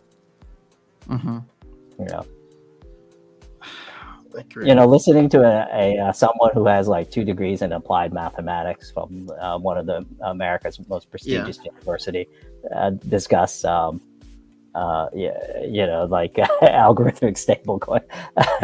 stablecoin made me worry. That was the first indication that if someone with 2 PhDs from MIT can't understand it, Interesting. I know I asked you about this, but it would be awesome if the team had kept track of how much DEC has been printed in total, right? Since the launch of the game. Like, I feel like that's a number they should have. It now. They're buying them. Yeah, and I mean, they're tracking it now, but I feel like that's a number that they should have had, like, historically, how much DEC have they printed as a company, as a game, as whatever you want to call it. And then they should also be able to track how much has been burned through guilds, through potions, through all that stuff. One of the fun part of my job, I audit technology and I work with policy and procedure. I work with a lot of the companies. And sorry, I got to take a call. Can you just keep that thought and then jump into the questions? I'll be back in 2 minutes. Yep. Sorry about this. Yeah, so listening to the founders and their conversations. I guess my dog, he's playing around there. You hear their stories, and part of it is you understand. You begin to realize what they originally set out to try to achieve isn't really what the end result is. Most of the time, if they end up growing the business ends up doing significantly better, and they actually see things that's completely different. Let's see, how could there be DC? Level Up Life. I think that's a question for CC. I think at Binance. I'm not 100% sure. I think we don't know definitively, but maybe through an audit, we can actually show it through the proof of reserve on Binance, but potentially maybe they'll show all the ones that DEC had moved off the wallet onto someone's private wallet. Maybe we can look at it from that perspective. I think I don't have control over the show here. I don't know if you guys had anything you guys wanted to. Let me see the comments if I can get a hold of the video here. Let's see if I can.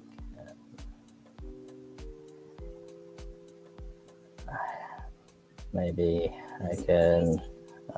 Let's see. I don't know how to actually get into the actual live stream comments that you guys have through the whole presentation here with Aftersound. But, all right, sorry about that. Yeah, no worries. I was trying to actually find the comments that people were making beyond that. Oh, there should be a little comments thing. You won't be able to put them on screen, but yeah, there should be a little comments thing. But I was listening in the background. You did phenomenally. Yeah. I think you should start your own stream now. All right, so hold on. Let's see. Lux, Walker, Rooney. All the rewards cards is what you need, Max. I want to try this as an experiment and have just Lux Vega, some Max Dragon Summoner that I rent or buy, and just the rewards cards and see what happens. Because over time you'll be able to build that deck with all the rewards cards, the future rewards cards. Kelly's still good and affordable for many. What's up, Jedi Sky Knight? Good to see you here. I think I heard all the DEC on BSC is really in a pool on high, waiting for them to transfer. I don't know, so let me know if would love to read more on that. That is why there's so many big Splinterlands accounts. Foyer, when the capital injection happens, what do you think the team should spend the money on first? After they get private jets, what do you think they should spend it on? Private jets and islands. I don't think they're listening to their last town hall, and I could completely misinterpret it. I don't think they have any intentions of spending. They're just holding it in case that Bitcoin and Ethereum collapse further, I should say. Yeah. Just as a contingency and an emergency fund. That's a good idea. Foyer teaches about something cool. These are comments from when I had to step away. Can you teach them about something cool in 30 seconds? I don't know. Man, you were doing so great being put on the spot. No, I'm just messing with you. We'll save that lesson for another time. Alex is also asking if anything's going to happen to SBF. It's interesting. I think his U.S. business, FTX US, I believe it's a sound structure based on what he created, and then his Bohemian entity is what's in question. So I don't know the whole piece, and then his Alameda segment. So I think it's complicated, and I just don't know what if we were to do a quantum assessment, the damage and how it would. I'm not sure which part of the U.S. laws he violated. And if international, I could potentially see if there's actually, but then, you're dealing with the Bahamas government, right? They're corrupt as is, I believe. And, so I don't think they're going to prosecute him. So, I mean, I agree with you in the sense that if he didn't violate any U.S. laws, then he's probably going to be safe from any kind of prosecution. I think the issue is the fact that, a lot of mainstream media, New York Times, Forbes, Wall Street Journal, are painting him as some kind of fallen hero when he still, at the end of the day, lost $10 billion worth of funds. There's also these comments on, he's one of the second largest donor to the Democratic Party. I know. So there's that narrative too, and I'm not sure how much of that narrative is true or not. Yeah. Well, we don't need to get into it here. We're not trying to get political, but I think the issue is just the fact that he seems to be protected from high on up. And at the end of the day, I personally think what he did was not very great in terms of the using of customer funds, whether that violates U.S. laws or not, whether he'll be prosecuted or not.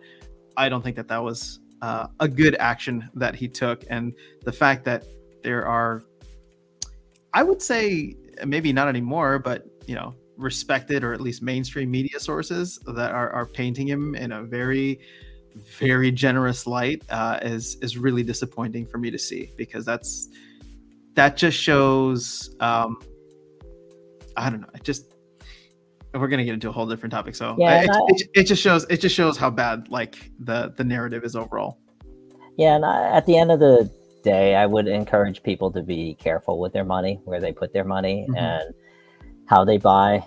These are the reasons why, even for like Binance, I don't really want to use it or store my crypto on Binance either, even though they're the world's largest. And No.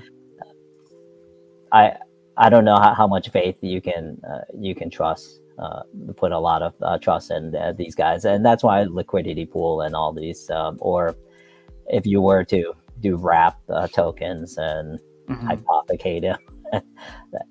I think short term, yeah, you can put some money, but you're never gonna like orders of magnitude multiply your money in a way that I think if you were to, let's say, stake them in a game ecosystem like Splinterlands or GLX and things like that, you can, or even if you were, I think Decentraland is like 700-800% ROI right now too on the staking.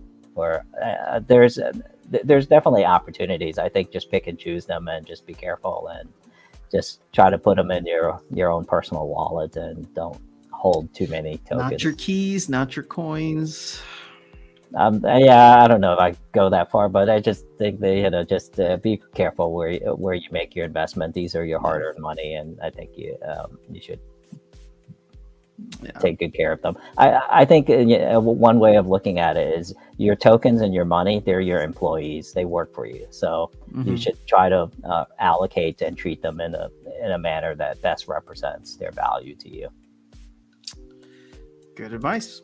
All right, Jedi Sky Knight saying educational hang chat. Yeah, we're all learning something here. Thanks, Foyer. All right, so hello, you don't need Waka. Or Yuki's in the house. What's going on, Yuki? Yeah, I don't know why I said yes to Waka. I thought everyone burned their Waka. Huh? I thought everyone burned their Waka. Good morning, Ryan. What's happening? My question is, who made money from the FTX debacle? Whoever that hacker was. Oh, SPF did. Like from what I understand now, when we move DEC to Binance Smart Chain, is sent to a wallet that holds it on Hive. Yeah, I wish I understood that more technically, Steve, but I don't want to make a comment that's uninformed. But thank you for sharing that. I believe that's how the team is doing it. What Stever82 is saying is correct. Okay. Yeah. All right. Yep. He took a $1 billion personal loan. I think nothing is going to happen to him. Yikes. Man, he took a $1 billion loan using his own printed token as collateral, right? Yikes. He had a lot of smart lawyers and financial people advising him. I don't know his situation. In the interview, he said he didn't care which political side to give to. You gave to both sides. Yep, that's really how it runs. But no way to access coins on Hive unless you send it back from BSC. All right, so watch Legal Eagle YouTube video. I will, thank you. I would have lived off the dividends. He would have made over $1 billion per year for the rest of his life. He lost it because of greed. He donated hundreds of millions to politicians on both sides and was money laundering funds for the. Yeah, that's the when I put my tinfoil hat on, the money laundering with Ukraine. The narratives. Yeah, is an interesting rabbit hole to go down. Again, alleged. We're not saying anything on here, but so Decentraland Ice Poker is cool, but the game is laggy. Have you tried that? Decentraland Ice Poker? I looked at it. Yeah, that's what the impression I get too. I want to do a stream here. Actually, maybe I'll do them on Twitch instead. That's why you have to go to Gankland. I gotta go to Gankland. Yeah, I want to do a stream like where I just start exploring some other games and just kind of having fun with it. Like I said, I love Splinterlands. So for people who are people on someone on Twitter was like giving me a hard time because they're like, oh yeah, when people want to leave Splinterlands and explore the games, that the bear market is close to the bottom. And I'm just like, no, I just realized that I was like spending too much time here for something that doesn't bring me the joy of playing for the joy of it. So an example is like I bought land in a game called League of Kingdoms, and every day you just go and collect them. They used to give it to you in DAI, which was great. What, airdrops? Yeah, from the land holdings, depending on the level and things like that, and you kind of have to maintain it. But you can collect every day, and you don't restake it. So this is great for you for your ice cream can. You just ice cream. You just take them out if you. But I have to go buy the land first, right? Yes. Yeah. So if you were part of the original people who bought land, they were pretty relatively low price. If you were part of the first tranche. Mm-hmm. Yeah. All right. Well, I mean, if you bought land here, it's you bought it for 10, 20 bucks. Yeah, 10, 20 bucks. That's a good like 10, 15x right now. Yeah, and that's I think that's a way to do it, is to buy things at the early tranches. You know, nodes is the same way. You guys bought them at a good price. Whether long term, I think it'll hold once it gets converted to DEC purchase. Yeah, things like that. As Alex saying, to be honest, he's a legend, bro. Y'all can be mad all you want, but if he gets away with it, that's got to be the craziest come up story ever. I mean, I don't know that I would ever trust anything he does again. I mean, I didn't have anything on FTX. I did not have an FTX account, but it's like I've lost trust in a lot of the crypto institutions out there that just ended up being degenerate gamblers. So what's going on, Dragon? Good to see you here. Dargis and I will figure out a lineup that makes Waka great again. Mwaga. Make Waka great again. All right, so it's a bear market everywhere. Alex is saying you should do other games. What happened to the project you were working on? You mind if I take a minute to talk about this real quick? Oh yeah, go ahead. Okay, so I'm actually in the final process of it, and I'm hoping to launch it tomorrow. But I'm launching an NFT project for my Rooney, Holy Auto Tuna, because I want to build it into a brand. I want to do some really cool things with it. And so I'll be doing that on Hive through NFT Showroom. You guys are getting a little preview now, but I have a post that will hopefully go up later tonight or early tomorrow. And then I'll record a video giving more details into what I want to do with Holy Auto Tuna. Because that video, that song is just the first part of it and just a small piece, but I really want to turn it into something awesome that can be kind of like this community owned and supported project. So that's it in a nutshell. That's what I want to do. And then I don't know if we want to go into it, Foye, but you and I have been talking about some interesting things, and we can save it for later. But I don't know if you want to. It's up to you. Yeah. Okay, so let's put it this way, because I know that there is there's interest for this because somebody literally reached out to me this morning. Okay, so and actually I think Alex pretty much called it. So right now there is an opportunity. Not an opportunity, but one of the issues is that, or at least been said to me, is that the team doesn't listen, right? And you can agree with that or disagree with that. I think the team does a good job of taking feedback in, but I think a lot of their feedback is skewed to a lot of the older players or players who have a lot of assets in the game. So again, the idea would be to set up some kind of way that, and Foye, you can probably explain this a little bit better than I can. The idea would be to set up some kind of system or project that would be able to gather the community's feedback together, similar to like a DAO, right? But use that as a way to influence the company's direction, right? Whether that's through the DAO essentially like buying a ton of SPS and voting the way that the community wants it to vote, or whatever the case is. Again, a lot of it is still, you know, Foye and I have been talking for a while, and this isn't a project that like I think you or I could do individually, but as we kind of discuss the ideas, I know one of the things would be to see who would be interested in being a part of developing that and putting it together. So I figure maybe teasing it out here and having anybody who's interested reach out, just so we can continue the conversations on what that would look like. I think would be a good idea. So I don't know if you want to give any quick thoughts or highlights, just based on the conversations you and I have had.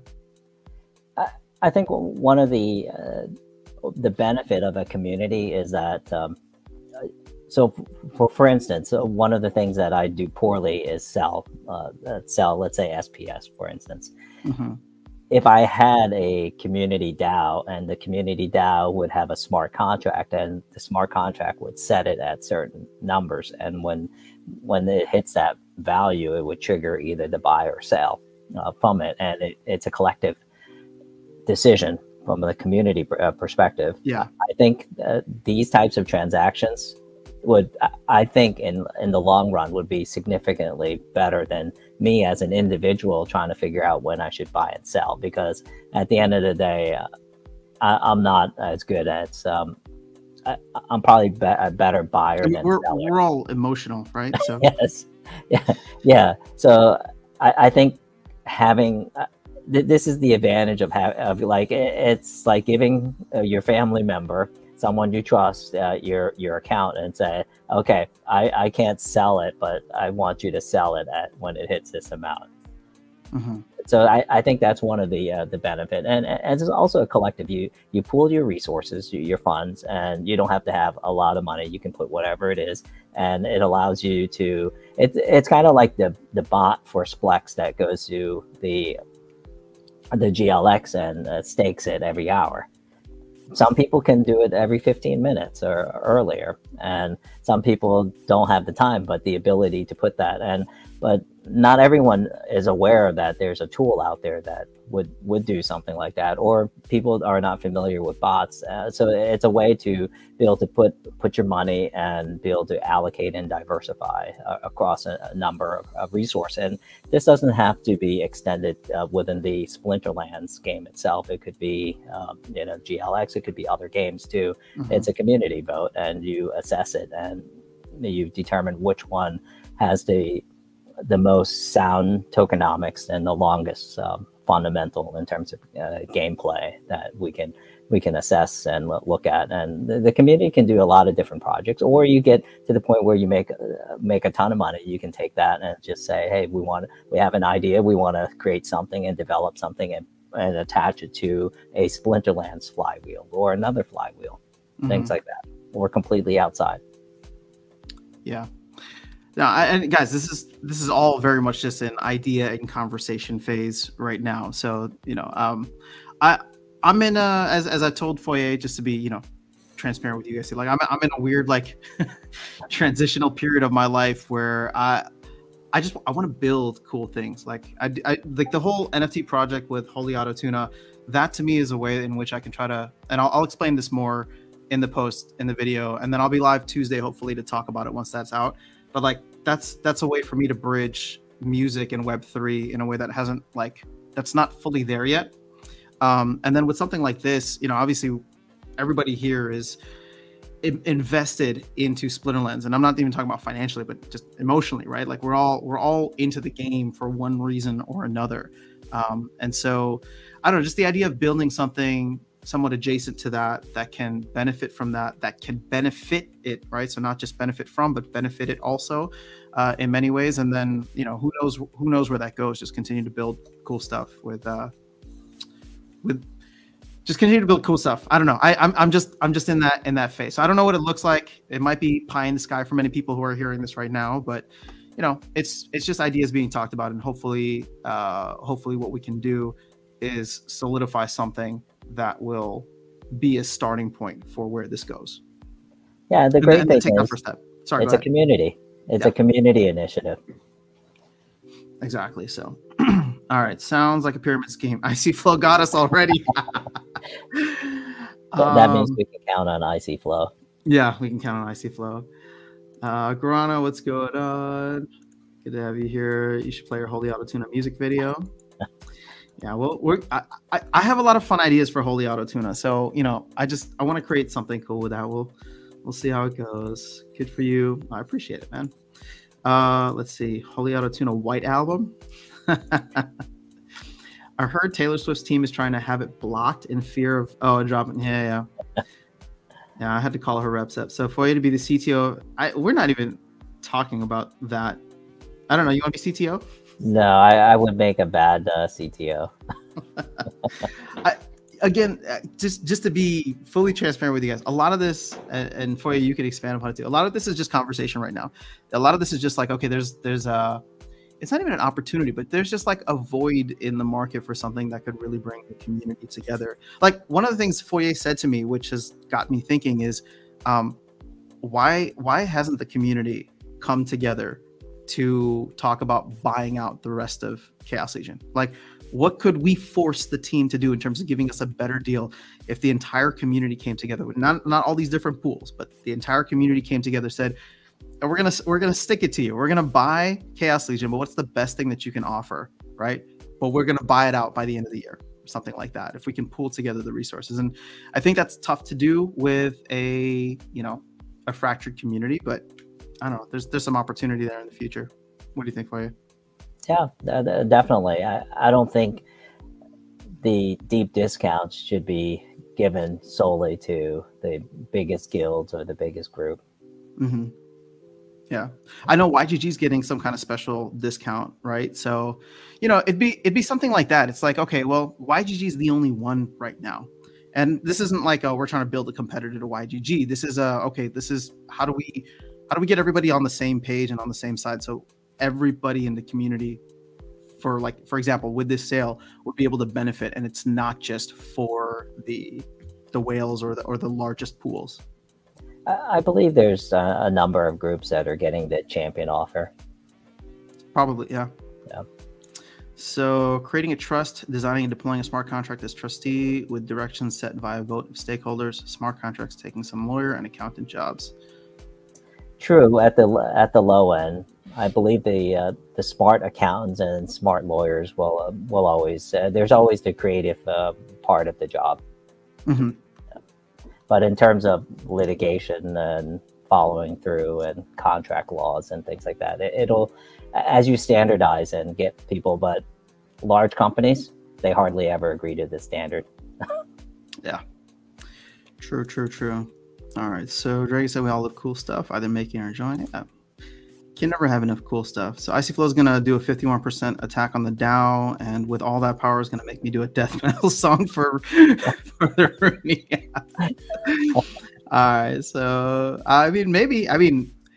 well, okay. I'll talk about this more in the other video. So Nicola's saying, why would community buy that thing and award the team while team did nothing to community in the past year? I wouldn't say that it's necessarily awarding the team, because we're kind of pressuring them for further discounts by doing what they want, right? It's a give and take. And I would bet you, based on the sales that we're seeing or probably going to see, that people still want to have Chaos Legion packs, right? So they would rather own them than not own them. And if they can get them for cheaper than everybody else or at the cheapest possible price, I would say that there's a lot of people in the community, myself included, that will be in there. Yep. So Dragon's going to pitch in with Icy Flow. AI making great death metal these days. AI created death metal is on Spotify. Let's go.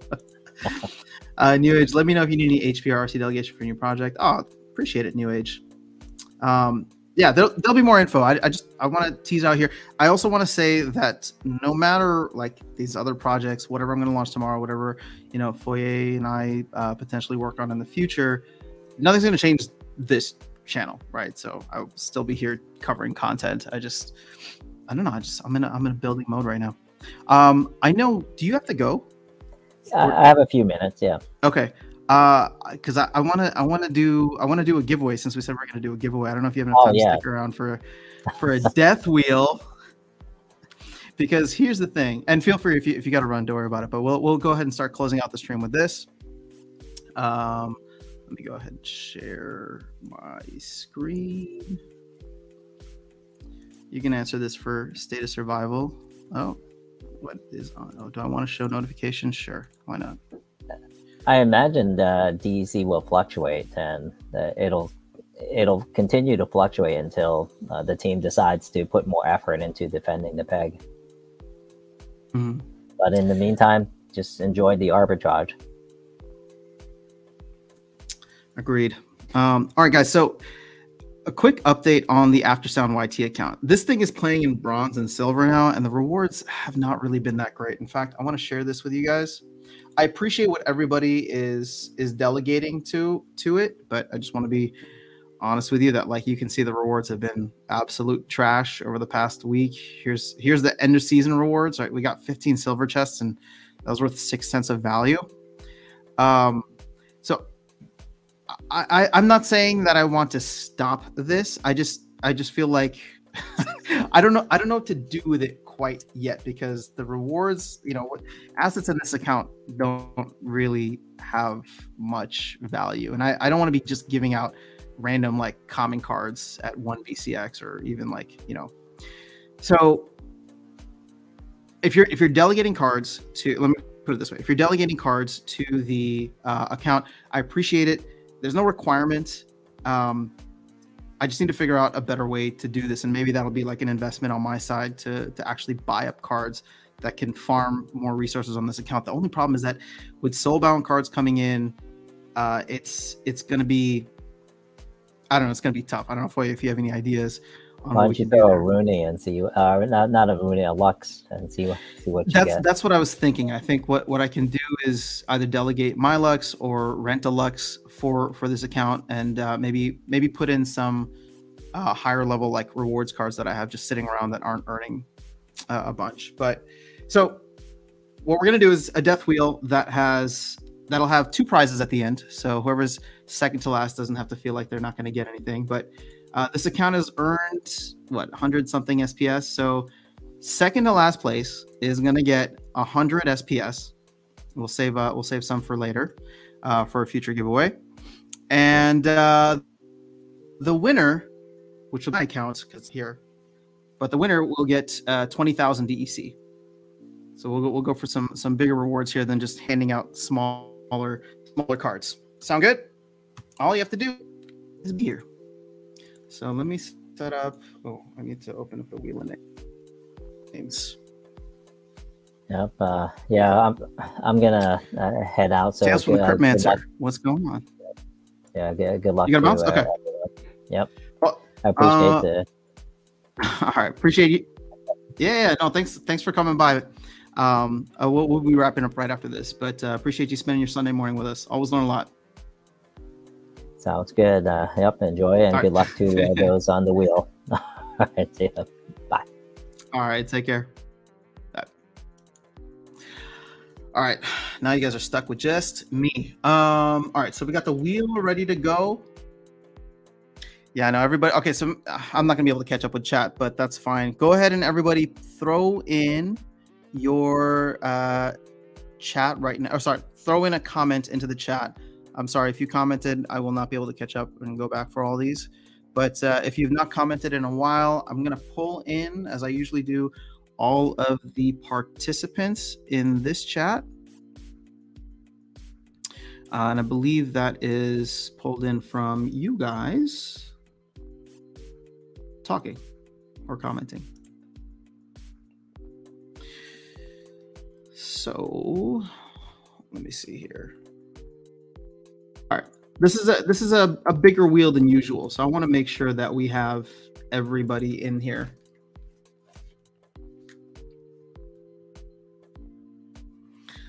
And so go ahead, get your alt YouTube accounts. I'm just kidding. Come on, don't do that. If I just gave you that idea.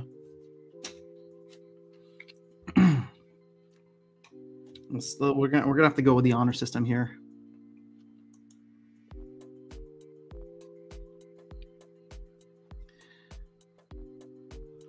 All right, so I think we've given people enough time. Let me go ahead and get the participants in. I'm just gonna copy and paste this list, which I'm curious to know how many there will be. All right, we have 69 entries. No, but that counts this. Okay, guys, can I expand this at all? Can you read if your name is on there? Okay, so I'm gonna go through this and I'm gonna try my best to get people who did not get in, but if you are not included on here, send me a comment or post a comment. If you guys can hold your comments right now, just so it's easier for me to keep up with, hold your comments. And if you don't see your name on here, I'm going to go through and read them all. Okay. And hopefully I'm going to need to find a better solution for this, but we'll get there. So Alex Toro, Ultrix, Andrew Johnston, Battle Beast, Brandon H, Brian Wu, Butters323, Clevin S, Da P, Dennis Pavlov, Fragsmania, Gathering the Magic, Guarana, Harris Ochoa, Icy Flow, Jedi Sky Knight, Joseph Neveno Soriano, KJ Elzor, Luke Noak Alum, Michael Hartel, Mr. Best, excuse me, Nicola, I'm not going to pronounce that poorly, but last name begins with a C, Osku, Pedro Fernandez, Pets and Stuff, Pete Gutsmer, Ricardo Bastos, State of Survival, Stever, Stock Jockey, Tails, The Chuny, Victor Ontiveros, Wilson, and Virus. All right, so if you're not on there, let me know. Again, this was said and it's in alphabetical order. And I don't know how many people are here, but are you sure you want to switch to advanced mode? Yeah, let's try that. But there's only like 50 people in the chat, so I'd like to think that we got a good amount, but I just don't want anybody to feel left out, you know?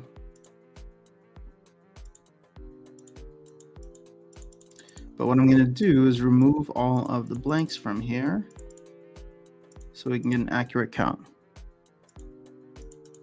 Yeah, I know Alex is trolling me right now, but I did not see anybody say that they were not in. So that's good. Okay, we have 36 out of like the 52 people that are currently here. I really don't want to read the names again, but I will show them to you just in case. All right, fine. I didn't hear Aaron. I don't see an Aaron. But see, Bobby, I don't see you on here, Bobby. So see, I'm going to add Bobby Blankenship. Blankenship. I'm not, but I just came back. All right, fair enough. You came back at a good time. I just added you back on. All right. I think we've... Oh, Bad Day Gaming. Thank you for letting me know. Bad Day Gaming. Gaming, cool. Awesome. Anybody else? One more? Should we do one more? 5, 4, 3, 2, 1. All right. No other comments. All right. So not congrats, but good luck to the 38 people who are in this. Again, the rewards are second place on this death wheel. And again, this is a death wheel. So if your name is called before the last two people, you earn nothing. But the last two people, second to last, is going to get a 100 SPS, and the last person is going to get 20,000 DEC. Cool. All right, here we go. Let's get started. Let's go back to StreamYard. Whoa, dude, I apologize. I don't know how to say your name, but thank you for the kindness and generosity. Any opinion about SPS token? I will get into that in a moment. All right. PG, you're the first one gone. Let's go ahead and spin these. But to answer your question, actually, I can answer it while we're getting rid of this. So, how do you think short term about SPS future? Any opinion about SPS token? I'm sorry, Osku, not today. I'm actually a little bearish on SPS short term. I think I outlined this in a video a while back, but now that it is part of the rewards for all LPs, including DEC, there's going to be a lot of sell pressure for people that want to that want to compound their earn. If I'm earning in SPS to get it onto BSC or however, whatever, I need to sell half of the rewards and then compound that. And then for DEC pools, I need to sell all of the SPS and put it in there. So I think that there's a lot of sell pressure on SPS, and there's no utility or use case because they're trying to put that over to DEC, but DEC is struggling right now as it's below peg. All right, Mr. Best, so sorry, but you are gone. 17 miles? What do you mean by 17 miles? Gathering the Magic. Sorry, my friend. No. Damn, I got it wrong. Second to last. Oh yeah, you should have coded it better here. Icy Flow. Oh, so sorry, dude. I'm gonna get rid of the death wheel. So yes, the death wheel is the last people left are gonna earn something. Oh man, it's everybody that I know. Oh, sorry, virus. Oh, I'm sorry, guys. My internet is not.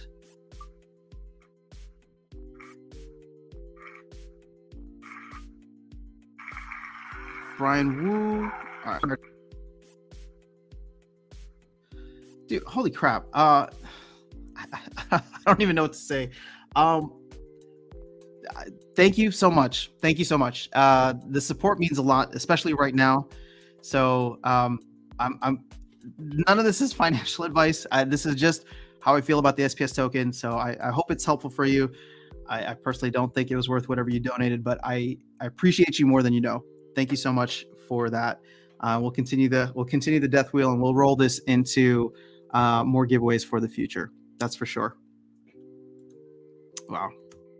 And can you tell me how to say your name? I can't read it. Or is it just 17 miles? Oh, that's what you said. 17 miles. All right. 17 miles is your name. Thank you. 17 miles. Now that makes sense. All right. Let's get back to the death wheel. You guys ready? Appreciate you very much, 17 miles. Also pretty cool name. All right. Harris Ochoa. So sorry. After sound, that ain't ice cream money. That's after sounds. Yeah, we'll get there. It's a fun idea, guys. I'll be very honest with you. You know, I love the idea. Sorry, Butter.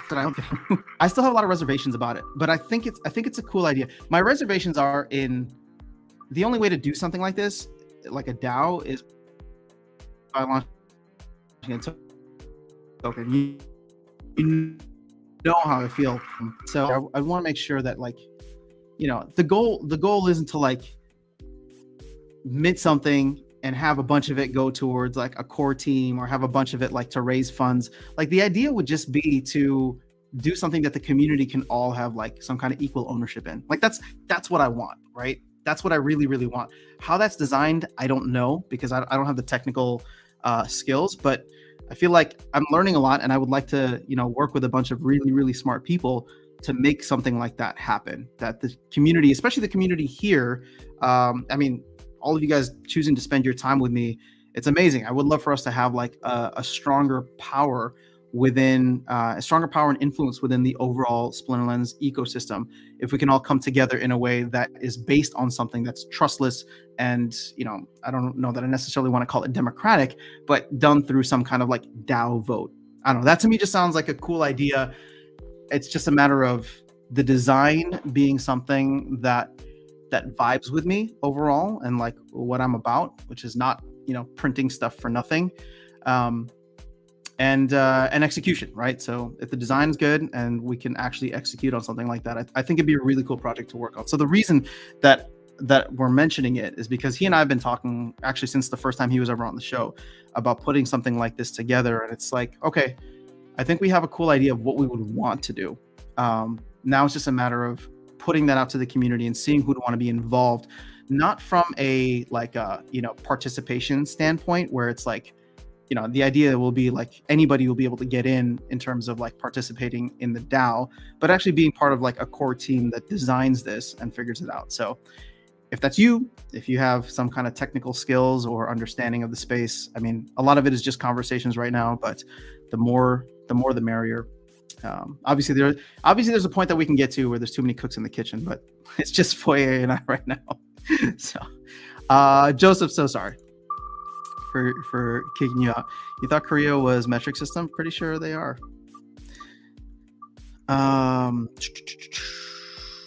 Pedro Fernandez, so sorry.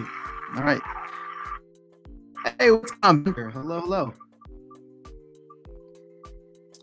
Michael Hartel. All right, man. What do you with Foyer? Just rewind it or wait until we have a little bit more. I mean, the idea is just to set up some kind of community fund. Oh, I didn't get rid of this blank.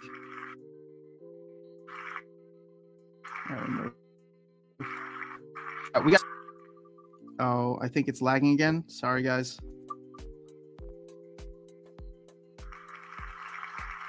Clement. The wheel is cancer to your Wi-Fi. You know what? That's right. I didn't have any issues until we pulled up the wheel. The wheel, I don't know if the wheel just takes up a bunch of like power or processing power. But it's usually slow for me too, just pulling up this website. I'll have to find something better. Luke, so sorry, man. Only when the wheel spins. That's so... Maybe it'll be better when we get less people on the wheel. I don't know. Fragsmania. Sorry, dude. Probably. I'm using a busted up old laptop for this stream, so I'll have to level up my settings soon, or my setup soon. This will be down to the final 20.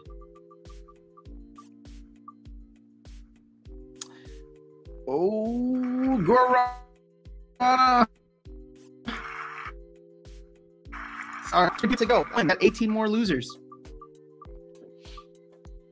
Oh, Ultrix. So sorry.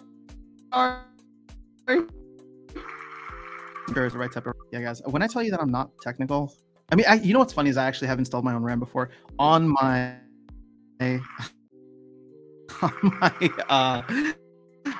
Judy. Sorry, man. The wheel caught me out on its sabotage. Yeah. Don't speak ill of the wheel, otherwise it's gonna pick you. Battle be sorry. We got a solid crowd still here. I recognize some of these names. Oh, Bobby. Oh, Bobby. Sorry, Bobby. All right.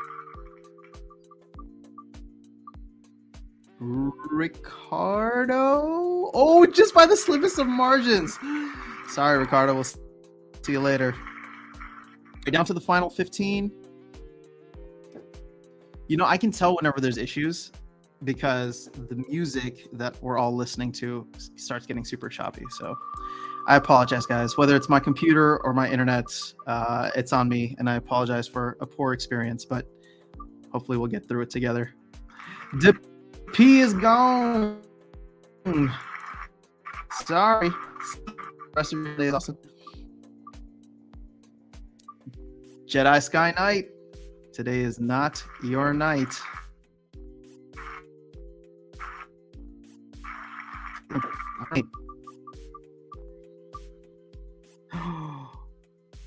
Oh, Brandon just got you. 10 people to kick off the wheel.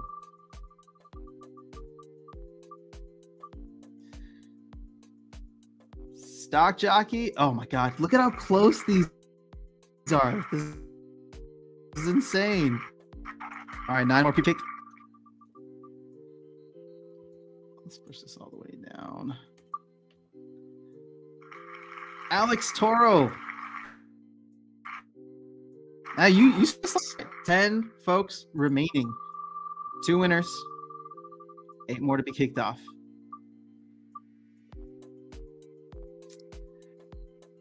Victor Ontiveros. Sorry, it's not your day. List, or at least I shouldn't say no. People that I guess I talk to regularly, or who come through regularly that I recognize their names, such as State of Survival. Sorry, State of Survival. You made it to the single. Hey, so close. Thanks for the opportunity. Oh, there'll be more. There'll be more, guys. So we will continue this in the future. All right, Andrew Johnson is going to say bye to. Thanks for Andrew. And Vilson is gone. All right, so all the people that I know or talk to regularly are leaving. You want Stever to win?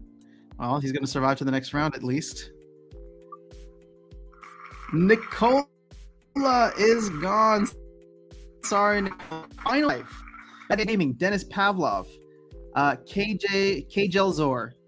Pets and Stuff, and Stever. Keep in mind, 40% of the people here, 2 out of the 5, will win something. So let's see. Final five. I love the Death Wheel. The Death Wheel is really fun. Bad Day Gaming. Looks like it is a bad day for you. So sorry. All right. 50-50 chance now. People are rooting for you, Steve. Let's see how the bot feels. Oh, did I jinx you? Or did Luke jinx you? All right, Steve, you almost made it. I'm going to pill this one because whoever gets spun on this next one will not earn anything today. But good luck. Status Bravo, we could make tournaments with people on this channel. I would love to do that. I want to do more stuff with tournaments next year, guys. So that is part of the plan. Sorry, Pets and Stuff. All right. So the good news for Dennis Pavlov, can you both post your IGNs in the comments section now? And keep in mind, I'm going to spin this, and whoever it lands on is second place, not first place. So go ahead and post your IGNs now. Whoever it lands on is going to earn 100 SPS. Whoever it does not land on is going to earn 20,000 DEC. Cool? Best of luck. Here we go.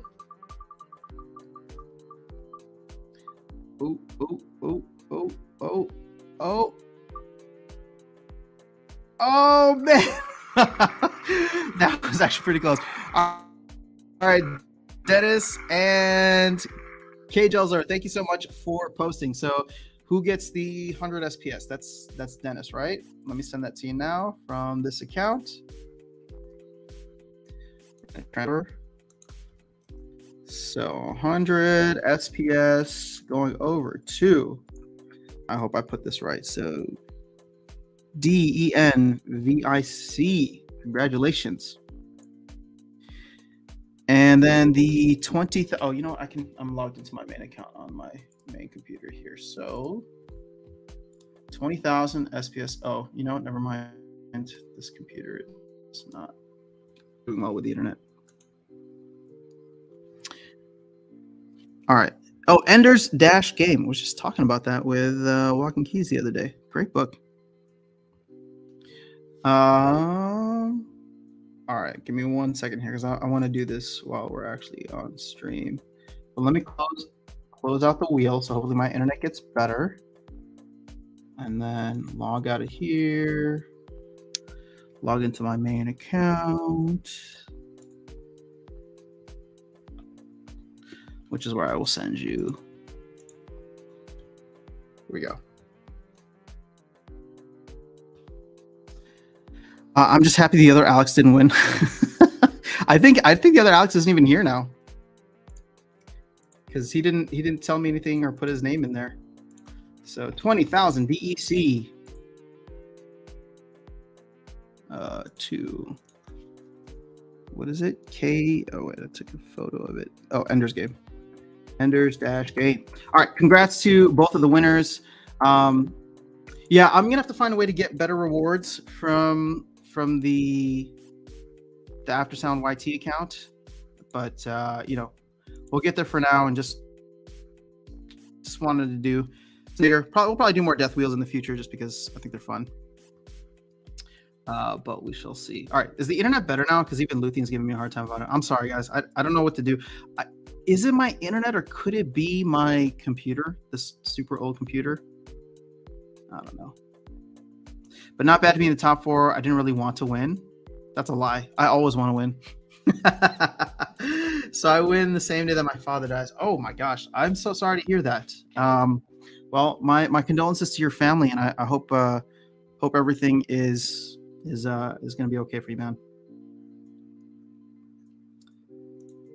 It's probably the computer, but we'll blame the internet. It's probably a little bit of both. It's actually processing where I'm running Death Wheel with StreamYard. Yeah, probably Brandon. That's I'll just have to get a new laptop soon, I guess.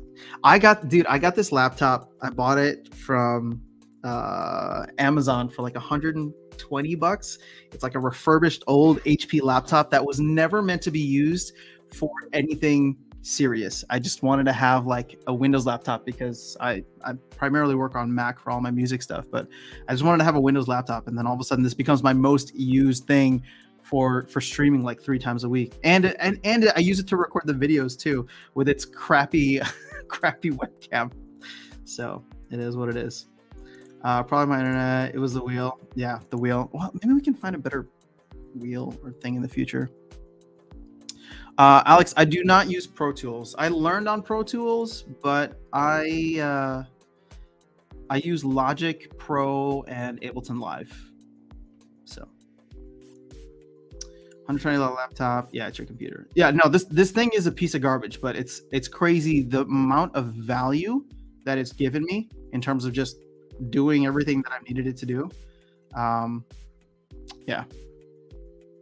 So what good giveaways are you looking for? And send to AfterSound YT. Well, no. So AfterSound YT was supposed to be like a farming account where like anybody could send their extra cards and, or sorry, delegate their extra cards, not send. But it's like, you know, I bought the Archmage bot over there. So it's earning and slowly, you know, leveling up. But the problem is that it can get up to silver, but when it's in silver, we don't even have maxed bronze cards. So, yeah, it's a matter of like having higher level cards there so that the bot can farm rewards at higher levels. But I'll be honest with you, I don't know what the future for it looks like, considering that we're going to get Soulbound rewards cards at some point too.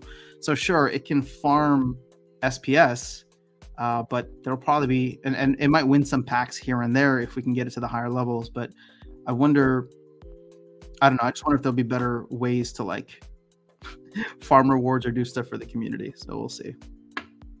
But I don't want to give up on the account just yet. I'm not saying to give up on it. I'm just saying we'll have to navigate some tricky things. Yeah, so delegate some cards. Yeah. So this is just supposed to be like if you had extra cards. Again, initially we started this account a couple months back before a lot of the anti-bot initiatives were implemented. So, you know, it ended up being that it could earn a lot of rewards earlier, where it would jump up to, you know, high silver or gold, and it wouldn't be dinged for, you know, low card level or all the other stuff that they put in. So plays, we actually have it play wild because some people had delegated some older cards. So Alex, my boy went to Full Sail. This fancy music. Oh yeah, I've heard of Full Sail. For music production, all they did was teach in Pro Tools.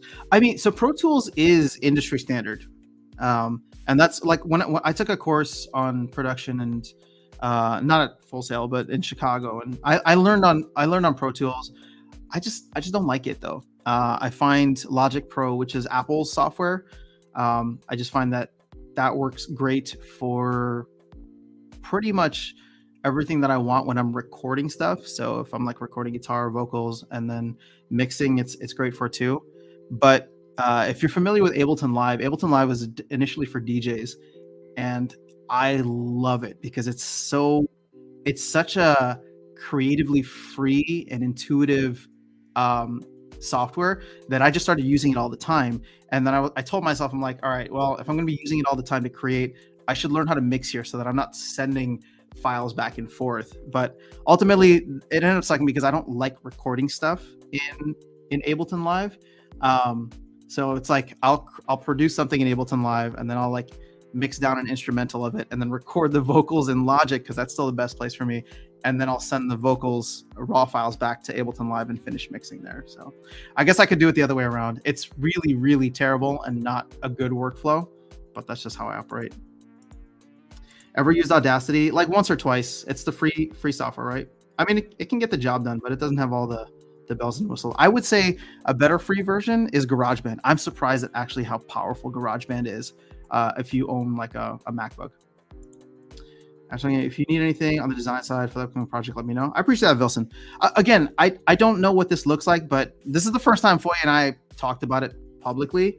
Because a lot of it is just me wrapping my head around if I even want to be involved with something like this. Like for him, and I don't mean to speak for him, so I apologize if it comes off the wrong way, but like he's said this previously, right? He looks at Splinterlands as a web 2.5 project, which is cool because they have some like Web3 elements and DeFi elements and crypto elements, but ultimately it's still a Web 2.5 project. So for him, setting up the DAO isn't necessarily what he wants to do. What he's interested in is creating a project that is truly decentralized from the beginning, that is truly Web3. And that is appealing to me, right? And then we kind of talked back and forth about, where there were some opportunities or voids within the ecosystem. And, funnily enough, I literally just had somebody reach out to me, cold message on Discord. I don't know who this person is, and I'm not going to out them, but it's like, reached out to me and they said, I don't feel like the community or the team really listens to the community. It would be great if we had some kind of union and launch our own token, and we could all vote together as a community to like push things within what's happening in Splinterlands. And I was just like, oh, that sounds exactly like what Foye and I are talking about. So as soon as like that came in this morning, I messaged Foye and I was like, this is so funny because, if we were ever worried about interest, like there are people who are thinking about this too. So maybe this is something worthwhile to put together, not as a Aftersound project or Aftersound DAO, not as a Foye DAO, but as like, I don't know, let's find a bunch of people who can like make this together. Obviously you'll need like some kind of core team, but make this so that it is fully Web3 from the start, and anybody who wants to participate in it can get in it from the beginning. And there's no like, again, I don't know what this looks like. I don't want to make any promises. I think there's still a lot of conversations to be had, but I don't know. I'm in a very building mood right now, and it sounds like there's a cool opportunity here. Now that we know that Splinterlands will hopefully be around for the long term, despite the difficulties that they've had lately, it'd be cool to build something within the DeFi space that focus on Splinterlands first, but could obviously scale up to include a lot of other games or projects, not even games, or and I'll talk about this more like later, but like I would love to launch a game at some point. I think that'd be really cool. And I don't know what that looks like because again, I'm telling you guys, I am a Bitcoin maxi in many ways. So this whole idea of like play to earn is like really weird to me, but I want to find a way to do it so that it's not like exploitable. It's not just printing stuff out of thin air. It has some merit to it and it's fun. Right. So I don't know what that looks like. I don't know if I have the capability to do something like that. A lot of this is just daydreaming right now, but it's daydreaming hopefully with others who can, as a, some is greater than the parts, maybe bring something cool together to the ecosystem within, 2023. All right. So never use Audacity. They have copies of all the files that go through all the sound files, everything, which is, oh, really? Thank you for letting me know. I've never used it for anything like serious, but yeah, it's a free software. So I don't know, Pro Tools is industry standard. Doesn't not using it work against you? Like for collabs, working with sounds? No, because at the end of the day, you can bounce down raw sound files. And then it's just like, all right, if I give somebody the raw sound file of like my vocals or a piano or something, they can just take that, pull that in, right? So that's how stuff like gets traded back and forth, but you don't need to know it. I'm a recent land buyer and just put 4K SPS into my meta today. Nice. Welcome to the land club. I'm not a sound person, I just know a little bit. Fair enough. I'm okay with the game and still looking to advance both of my accounts. It doesn't have to be perfect for me to make it work. I can write out the rough times. Yeah, and I still think that there's some rough times ahead, but overall, I'm still feeling really positive about Splinterlands. I don't want anybody to take the wrong idea here. Like, I just think that there's a lot of headwinds still, both internally within the gaming company and then externally with the markets. But I believe, not financial advice, but I believe that the markets will eventually capitulate and turn around. My time preference for that is 18 months to 2 years when the Bitcoin halving happens. And so when I see the team taking action to ensure that they'll be around for 3+ years if they can, to me that signals like, okay, well, they're being very conservative and making sure that they can keep the lights on for 3 years, which kind of is in line with where I'm hoping that the market will turn around. Not that we'll have a bull run, but at least it won't just feel like companies are collapsing left and right. So that's my hope. I'm bullish long term, bearish short term, and only in the sense that like it's not even bearish. It's just I think things are going to be boring for a while. The holidays are coming up. The team is going to reassess and reevaluate, come up with a new roadmap with better dates. And that's all going to take some time, right? That's all going to take some time for them to actually implement. They can talk about guild alliances. They can talk about land phase 1. They can talk about land phase 2 all they want, but it doesn't seem like we're anywhere close to that. So if you can be patient, then that's cool. If you show up every day or bought your account, that's cool, right? But, it's still fun to chat about, and I'll still be here doing content and chatting live with you guys. But, maybe we'll cover some other games. Maybe we'll fill up the time with some other things, especially over the holidays, because there probably won't be any town halls. There's not going to be any major releases or updates. So, we'll find other ways to entertain ourselves. I'll wear my Santa hat on these streams, maybe starting next week or so. But that's really all I got for you guys today. We're on for 2.5 hours.